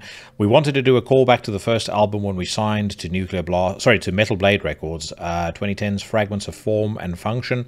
For the second song on that, The Renewal, I built a layered vocal section that I thought was really neat then. I wanted to somehow incorporate something similar but bigger and evolved. Inhumation, considering the song is so damn massive. It's without a doubt the most aggressive thing I've ever written. Also, now that Allegeon is a group with 3 gents on vocals, I wanted to take advantage of that as well as showcase Michael's insane vocal talent. I am a strong supporter of multiple vocalists in a band, as you all know. I am really liking what I'm hearing here so far, so let's get back to it.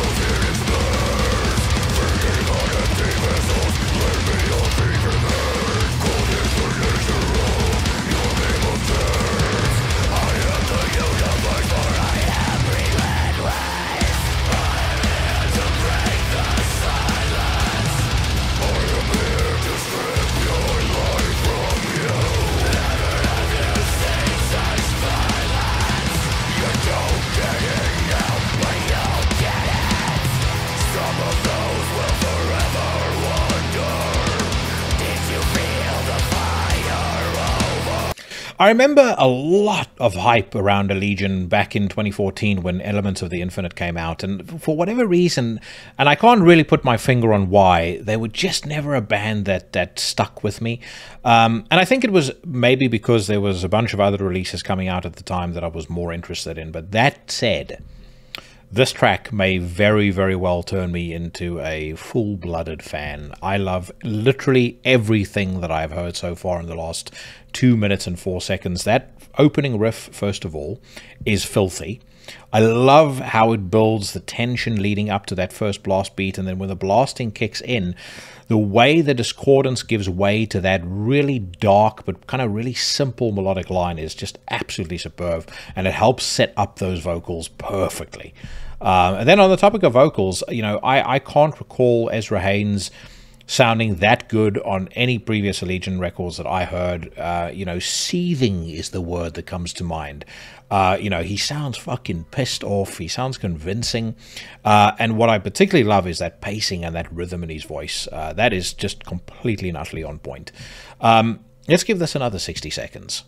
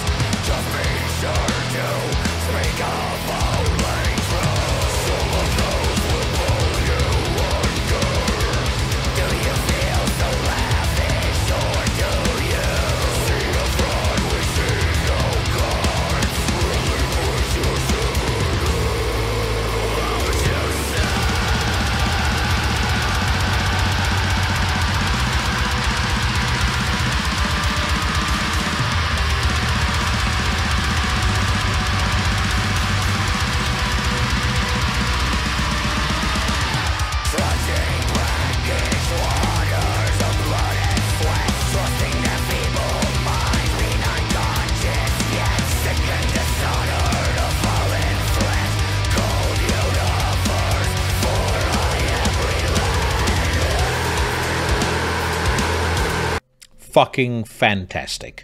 Tell me what you guys think in the comments, but that is unequivocally top-notch in my opinion. Well done to the gentleman from Allegeon, and welcome back, Ezra Haynes. I am very, very, very excited about whatever these guys put out next. That is absolutely brilliant. Speaking just of comments, I want to say thank you very much to every single member of the Legion for the I mean, the deluge of love and positivity that I got when I posted episode 200. Obviously, very glad that you guys enjoyed the conversation that I had with Attila. Yeah, man, so many folks reached out to me to say, you know, how much the podcast means to them and how much they enjoy it, and, you know, how appreciative they am or they are of everything that I do. And I just want to say thank you very much. It means the world to me that you guys feel that way. It certainly also makes me want to keep on doing this. You know, just take it to wherever it can go. You know, this podcast is a niche within a niche within a niche. So I'm not under any illusions, or do I have any ambitions to get, you know, millions of people listening to it. I don't think that's actually possible, you know, based on how many of us there are. And when I say niche within a niche within a niche, like I mentioned to somebody the other day, you know, you need to be into a certain strain of heavy music.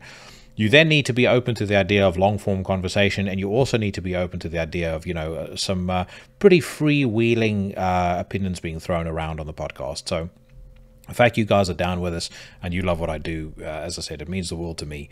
And I'm very, very excited about what 2024 is going to bring. All right, next up we've got Imperial Triumphant, who reveal a cover for Metallica's Motor Breath.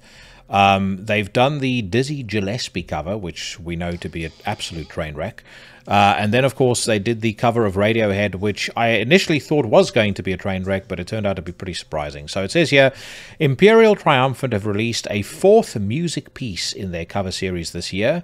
This time, the New York-based avant-garde metal trio present their take on Metallica's Motor Breath. I'm very curious to hear what this is going to sound like, so without further ado...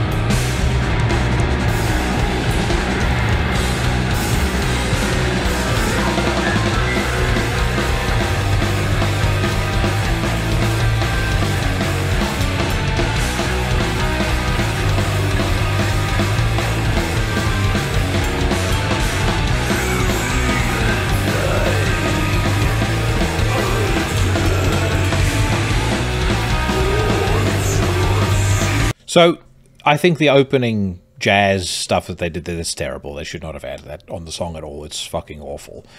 But actually, when the song kicks in properly, and you've got the main Motor Breath riff playing, and then you've got the like that clean guitar line going over it, that is fucking cool. I'm really liking that.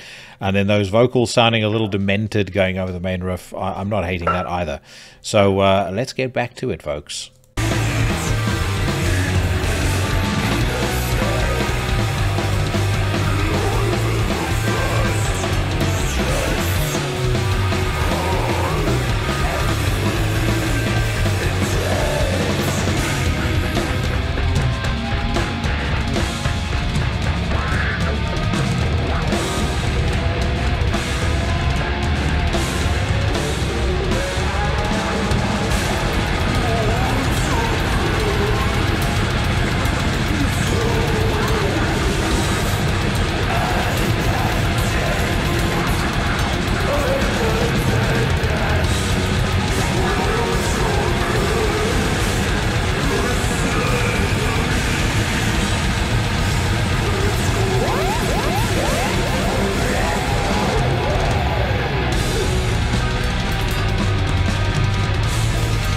Imperial Triumphant are basically doing everything here with Motor Breath that Dimmu Borgir didn't do with black metal, in that they're reinterpreting, or you could maybe say retelling, a classic in their own voice, and I think that for the most part they're doing it brilliantly.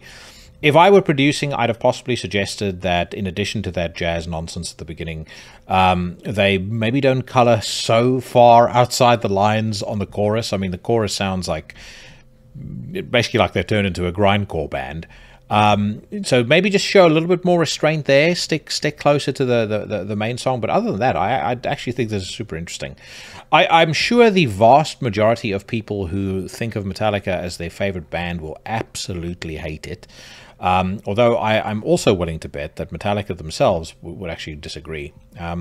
It reminds me of something else, actually. If you want to hear a stunning cover of a Metallica song, and I'm sure I've mentioned this on the podcast before, but make sure you listen to Dave Gahan of Depeche Mode's cover of Nothing Else Matters. It's on that blackened tribute to the Black album release they put out, I think, a year or two ago. That cover is extraordinary, in my opinion, and it betters the original by a quite significant margin. But as far as Imperial Triumphant is concerned, they've surprised me with their Radiohead cover. They've surprised me with this cover. Just please, guys, no more Dizzy Gillespie. Save us from that shit. But this is good. All right. Let's move on. As I'm looking for the next article, one other thing to mention. Many of you asked me for an update of the hi-fi episodes that I did probably now a couple of years ago. Like I said a while back, I don't think I'm going to do another full-blown hi-fi episode. If you want to check out great hi-fi channels on YouTube, go check out my friend Terry Ellis. His channel, Pursuit of Perfect System, is superb. But I will do at some point when I get around to it, I'll record just a quick YouTube video with an update of what's on the hi-fi rack at the moment. Things have evolved quite substantially since the last hi-fi episode that I had on Into the Necrosphere. And if you have any questions about maybe something that you're looking at buying, I'm always open to that, so feel free to reach out. Just don't do what somebody did a while back and ask me for like a whole breakdown of what they should get, and then I say to them, okay, this and this and this, assuming they don't have a huge amount of money, and then they say they've got $200 to spend, and it's like, okay, I know with some folks times are tight, but if you only have $200 to spend, then perhaps hi-fi is not for you. Okay, the next one catching my attention, Mortuary Drape present Rattle Breath track. It says here, Black Death Metal Ensemble Mortuary Drape have premiered Rattle Breath, the first taste of their forthcoming new album Black Mirror, which is due out on November the 3rd via Peaceful Records. The accompanying video clip has been created by Matthew Vickerstaff. Let's give this a listen.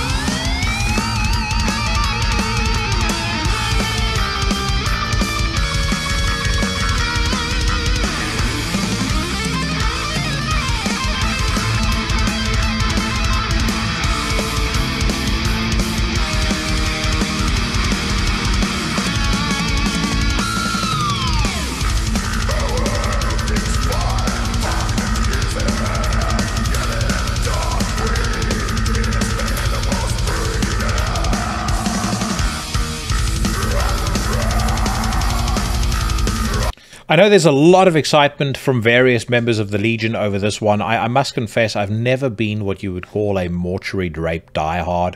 I had my dalliances with All the Witches Dance and Secret Sudaria. I did really, really like their 2014 album Spiritual Independence, but, if I had to list my top favorite black metal bands right now, I don't even think that Mortuary Drape would crack the top 100, let alone the top 50. Having said that, I'm not hating this. It's got a very classic rock feel to it, but that's sort of been a mainstay with a lot of Mortuary Drape material. One thing that I will say this is a lot better at than Spiritual Independence is the mix and the recording. I think Spiritual Independence was fantastic, and I mean it was very well received. I think it's their highest reviewed record on Metal Archives, but the production lacked some dynamics and some low-end punch, which I feel is very present here. Also, from what I've seen so far, kudos to Matt Vickerstaff for the music video. I think he's done a fucking fantastic job of it. And that's not something that I say often on the news rant, so you know it has to be good. Anyway, let's get back to it.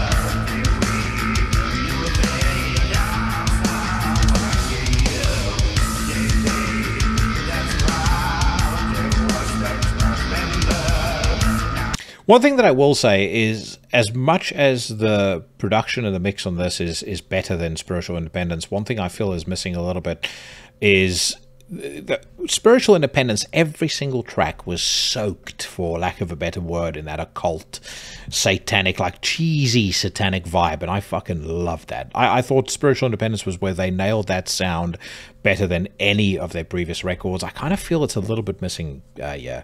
This kind of maybe overemphasizes the classic rock influences, you know, at the expense of everything else.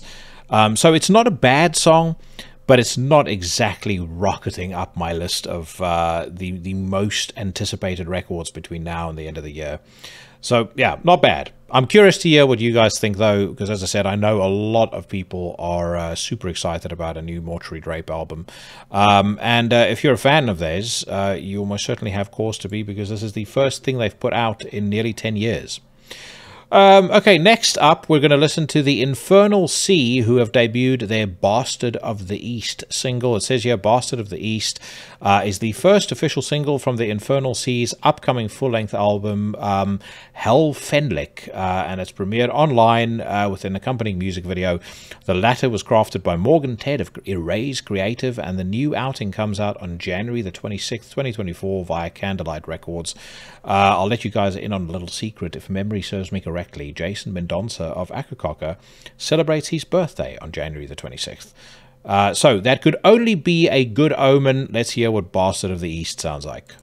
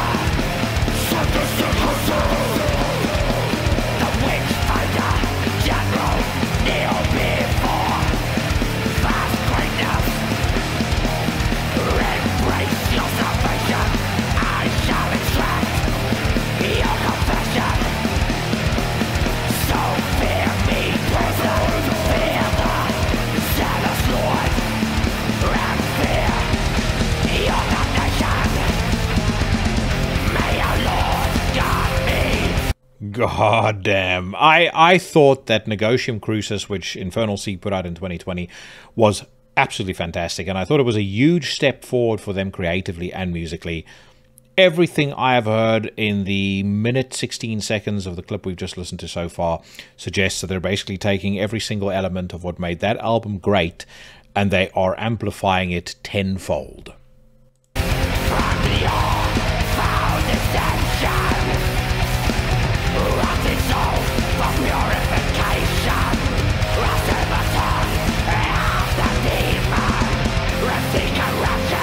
Build with me.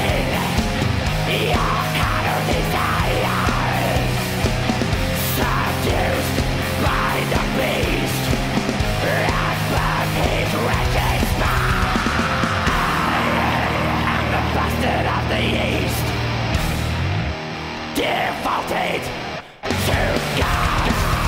Answer my warning. I am the savior of the faith, the master of execution. Sworn to eliminate the beast, the beast, the beast, the beast. May our Lord guard me. That riff is fucking nasty. The hook is as infectious as a bad case of the crabs. The groove is absolutely working for me. I love the reverb on those vocals. This is absolutely top notch. Fantastic. I'm going to give it another 60 seconds. From your foul deception, rotted soul, the purification of Sabaton, and the demon of the corruption built within your carnal desires, seduced by the beast, and from this wretched spot.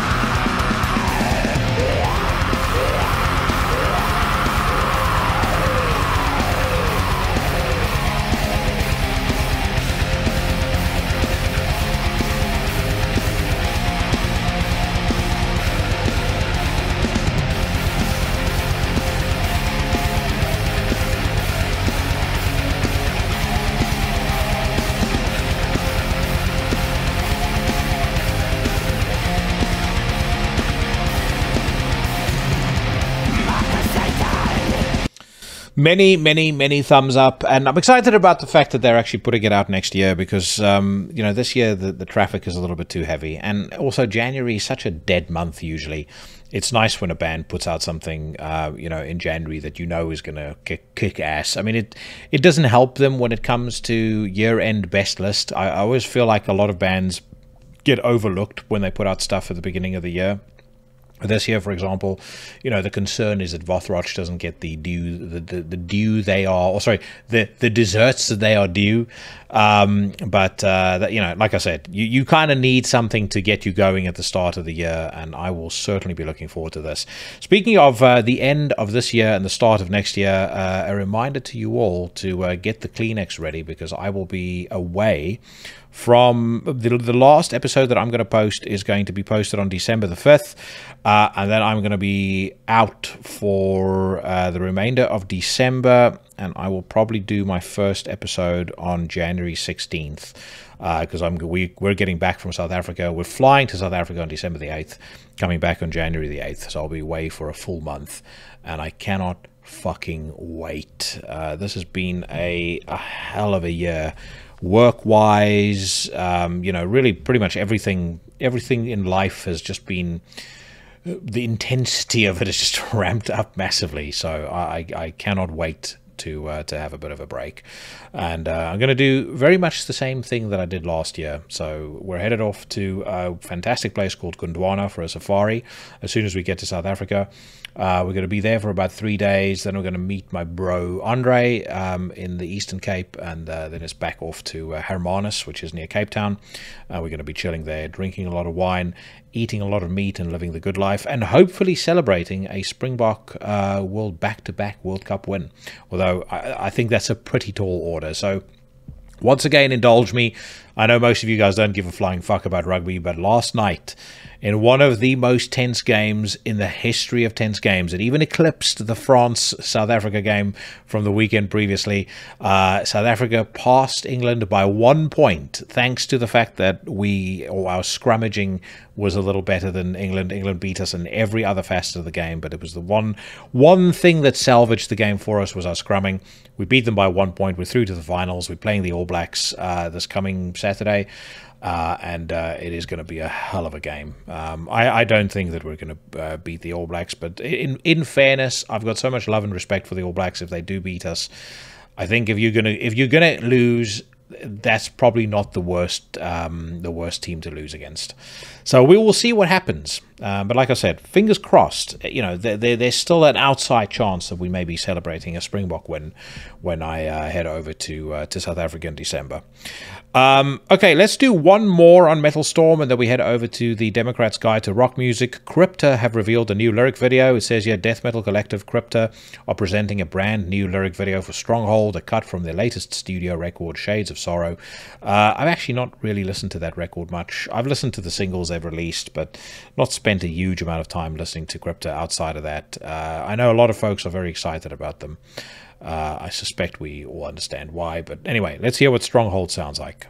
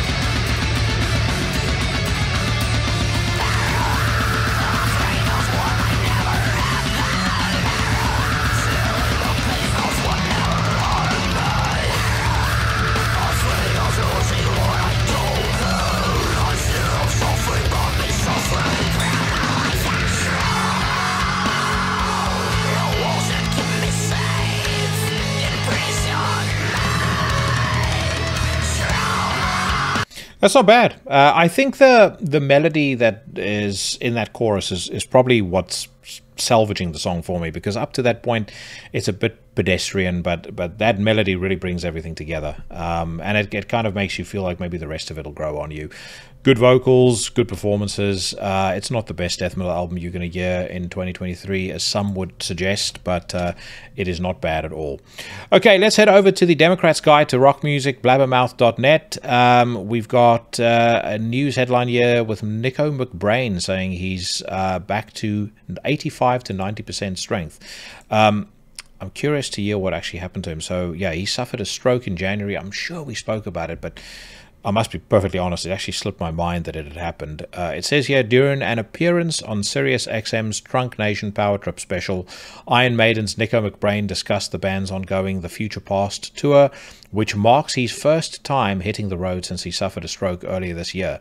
Asked how the shows have been so far, Nico said, it's going great. It started off a little shaky for me, but as time went on and the more shows we performed, I started to get a little bit more strength, and they've been really rocking out as well, and the last couple of months have been fantastic. The 71-year-old McBrain also talked about his recovery in more detail and touched upon how his health setback affected his drumming. He said, I'm doing good right now. I'm still probably, I'd say, 85 to 90% back to strength, but I still have a little less dexterity with speed in my fingers. My fingers are the ones that this is the last thing to strengthen up, but I had to change certain drum fills, some fills that everybody knows me for on certain songs. I had to improvise those at rehearsals to be able to actually play the songs. I'm just glad the dude is back up and firing on, you know, most cylinders, because to come back at the age of 71 from a stroke and you're going out on tour with a band playing the kind of music that Iron Maiden play, I mean, it's not Nile, but it's still reasonably intense. And I mean, how many fucking 71-year-olds do you know who've experienced a health event like that and are back out playing heavy metal? So kudos to him, and I'm very, very glad to see that he's recovering, and hopefully 85 to 90% accelerates to 100% very soon. Wasps Blackie Lawless on the importance of free speech. I don't want to limit your ability to speak. In a new interview with Metal Shop, Wasp frontman Blackie Lawless speaks about how he was affected by his experience with the PMRC more than 3.5 decades ago. Back in the mid-80s, the PMRC published a list called the Filthy 15, which for many folks became their shopping list. But it said the Filthy 15 consisted of the top 15 songs they wanted to ban due to objectionable lyrics suggesting violence, sex, drugs, alcohol, or the occult. They petitioned for lyrics to be printed on the album jackets, and no one was safe. Heavy metal acts were right there alongside the pop stars. AC/DC, Madonna, Motley Crue, Judas Priest, Prince, Wasp, Merciful Fate, Vanity, Def Leppard, Cyndi Lauper, and Twisted Sister all made the Filthy 15 list. I swear to God, if it ever comes out that Twisted Sister paid to be on the list, I wouldn't be surprised. In November 1985, the RIAA, Recording Industry Association of America, put together the Parental Advisory Explicit Lyrics label.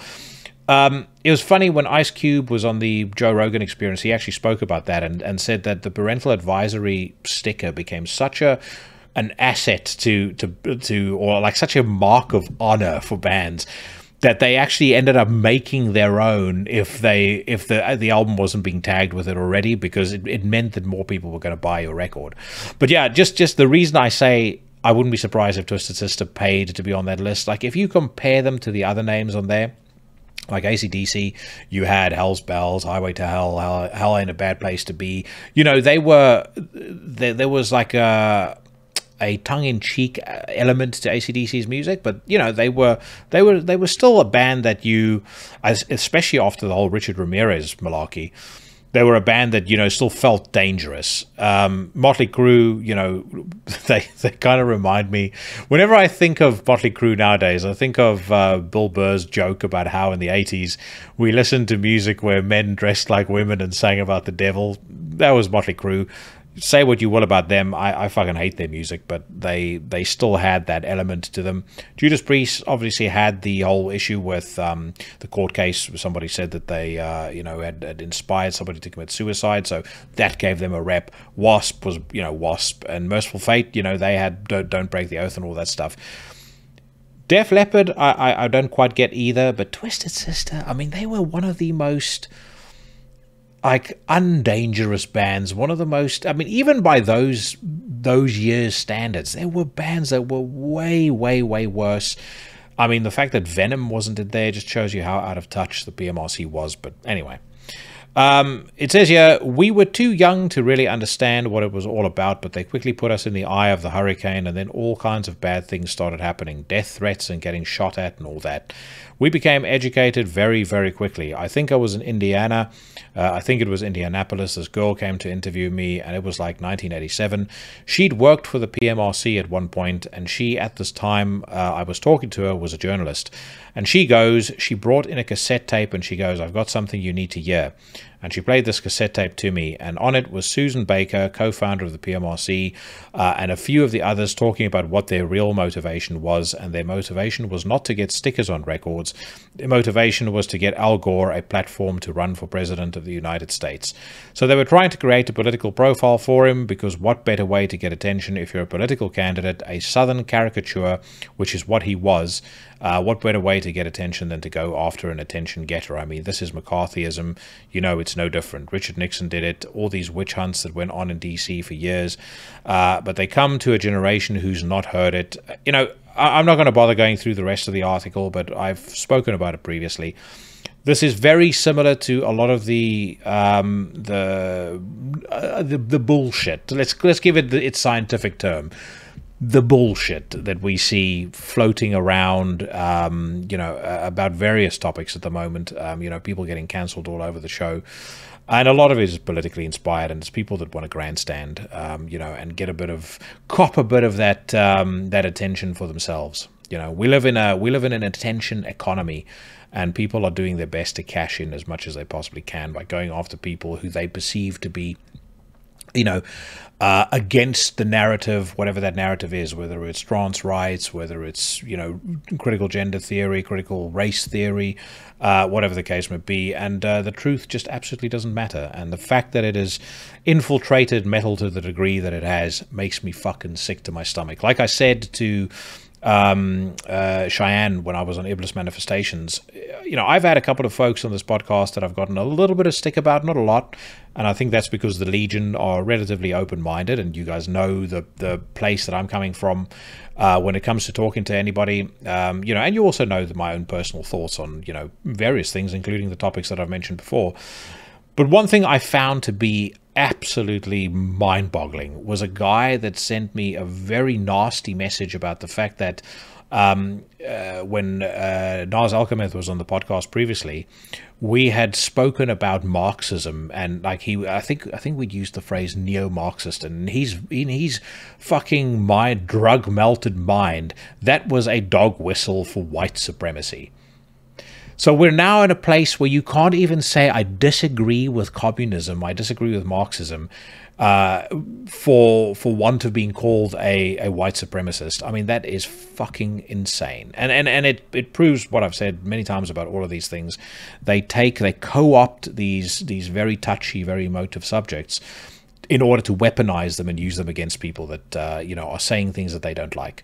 Say something you don't like, immediately they connect it to whatever cause they're running for, and then they go, well, you're a white supremacist. It's like a couple of days ago, the Saint Greta Thunberg had the whole you know, basically try to connect this, you know, the Palestinian Gaza liberation movement to climate change. And I mean, regardless of where you stand on that, that's a reach way too far.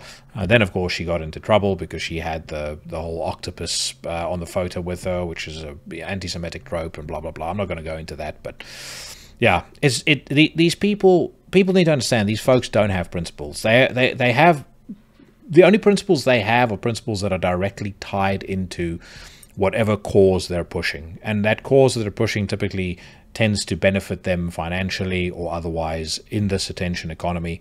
And so they try and weaponize as much as they possibly can in order to get you to shut your mouth, or at the very least count your words before you speak out against them. And it's fucking dangerous. It's a disgrace, and it indicates a flaw in people's character, in my opinion. Exciter will eventually release new music. I'll be looking forward to that because I really like Exciter. Gorguts to begin work on new album later this fall. Something else I'm looking forward to. Paul Stanley rules out a KISS residency at Las Vegas' Sphere. I can't really see that happening. Don't really give a fuck. Metallica's Lars Ulrich on watching AC/DC at Power Trip. I actually got a little misty-eyed a couple of times. I watched a couple of clips from the Power Trip show that AC/DC played. I mean, firstly, a hell of a set. They played all the hits there: Thunderstruck, Highway to Hell, Hell Ain't a Bad Place to Be. You know, all of the guys really look like the years have caught up to them. You know, and I must be honest, it wasn't Brian Johnson's finest vocal performance, but I'm with Alan Averill on these things where you check out these guys and you go, it's years and years of hard touring, hard living, catching up to them. They deserve to go out on whatever terms they choose to go out. And if they're not playing at their best right now, count yourself lucky that you still got the opportunity to see them. I would love to see AC/DC to this day. And I'm glad the show at Power Trip seemed to be as well received as it was. Speaking of old geezers, Duff McKagan, Axl Rose is a fucking master. It's ironic that he says that, because I don't see any good music having come from Axl Rose for many, many years now. Certainly not since User Illusion. But further down on the list of headlines, Duff McKagan shares a music video for I Just Don't Know featuring Jerry Cantrell. Got to say, it's a million miles removed from the standard Into the Necrosphere fare. But I really like the direction that Duff McKagan has taken his solo music. It's kind of like alt country acoustic stuff, but it's fucking fantastic. And I'm not going to listen to the song, but you guys are going to go check it out for yourself if you're interested in that style of music. But that track that is on that Blabbermouth article, I Just Don't Know, featuring Jerry Cantrell of Alice in Chains, is fucking sensational. So, you know, Duff calling Axl the master. I think it's ironic because Duff is the only one from Guns N' Roses putting out any music I'm remotely interested in at the moment. Dave Lombardo says Slayer was the best Big Four band. We really showed everyone else how it should be done. I would agree with that. It says here, in a new interview with Metal Hammer, original Slayer drummer Dave Lombardo was asked which of the bands in the big four of the 1980s thrash metal, Metallica, Megadeth, Slayer, and Anthrax, was best. He responded without hesitation, Slayer. Who else could I pick? We were brutal, man. We were on top of our game, and if you watch the videos, we were on fire. We really showed everyone else how it should be done. We tore everyone a new one. There is no doubt about it. I'd say with a possible exception of Metallica, because as much as Metallica went a different route creatively after Injustice for All, I was going to say after the Black Album, but I mean, let's be honest, that was too big of a departure that you could really consider it thrash anymore. But as far as live shows are concerned, I mean, Metallica, even on the Black Album, was still just absolutely fucking phenomenal, and a masterclass in pacing, setlist selection, performance, audience engagement. Just the size, the scope of it all was just absolutely extraordinary. So I'd say maybe with the exception of Metallica, Slayer most certainly is, best of the best. And I still contend that the big four should be dramatically changed. There are a lot of other thrash bands that were way better, especially Testament. One more, and then let's wrap it up. D. Snyder, my friends, and I'm sad to end on this note, but I have to inform you that D. Snyder is done making solo albums. I'm not feeling this urge. So, while you weep over that headline, it's time to wrap up the news for this week. That caps off another episode of Into the Necrosphere. Big thanks to Chris Grigg for coming on the show. Make sure you check out the new Woe record, Legacies of Frailty, and also make sure that you sign up for the Ampwall mailing list. Very excited about that product when it launches, because as he and I said during our conversation, we need resilience in the infrastructure in order to be able to ensure that the underground continues to survive and thrive. Next week, I'll be back. My guests are going to be Ralph Schmidt and Mike Hill, my fellow horsemen of the podcasting apocalypse. They themselves are also in some pretty heavyweight bands. Ralph Schmidt is giving us an update on Ultha. Mike Hill is giving us an update on Tombs. And then we're going to geek out about all things Danzig for about an hour. It was a great episode, and it's always a lot of fun getting back together with my bros. So make sure that you tune in for that. Whatever it is that you are doing, wherever it is that you are, stay safe, stay healthy, and I'll see you bad motherfuckers again next week.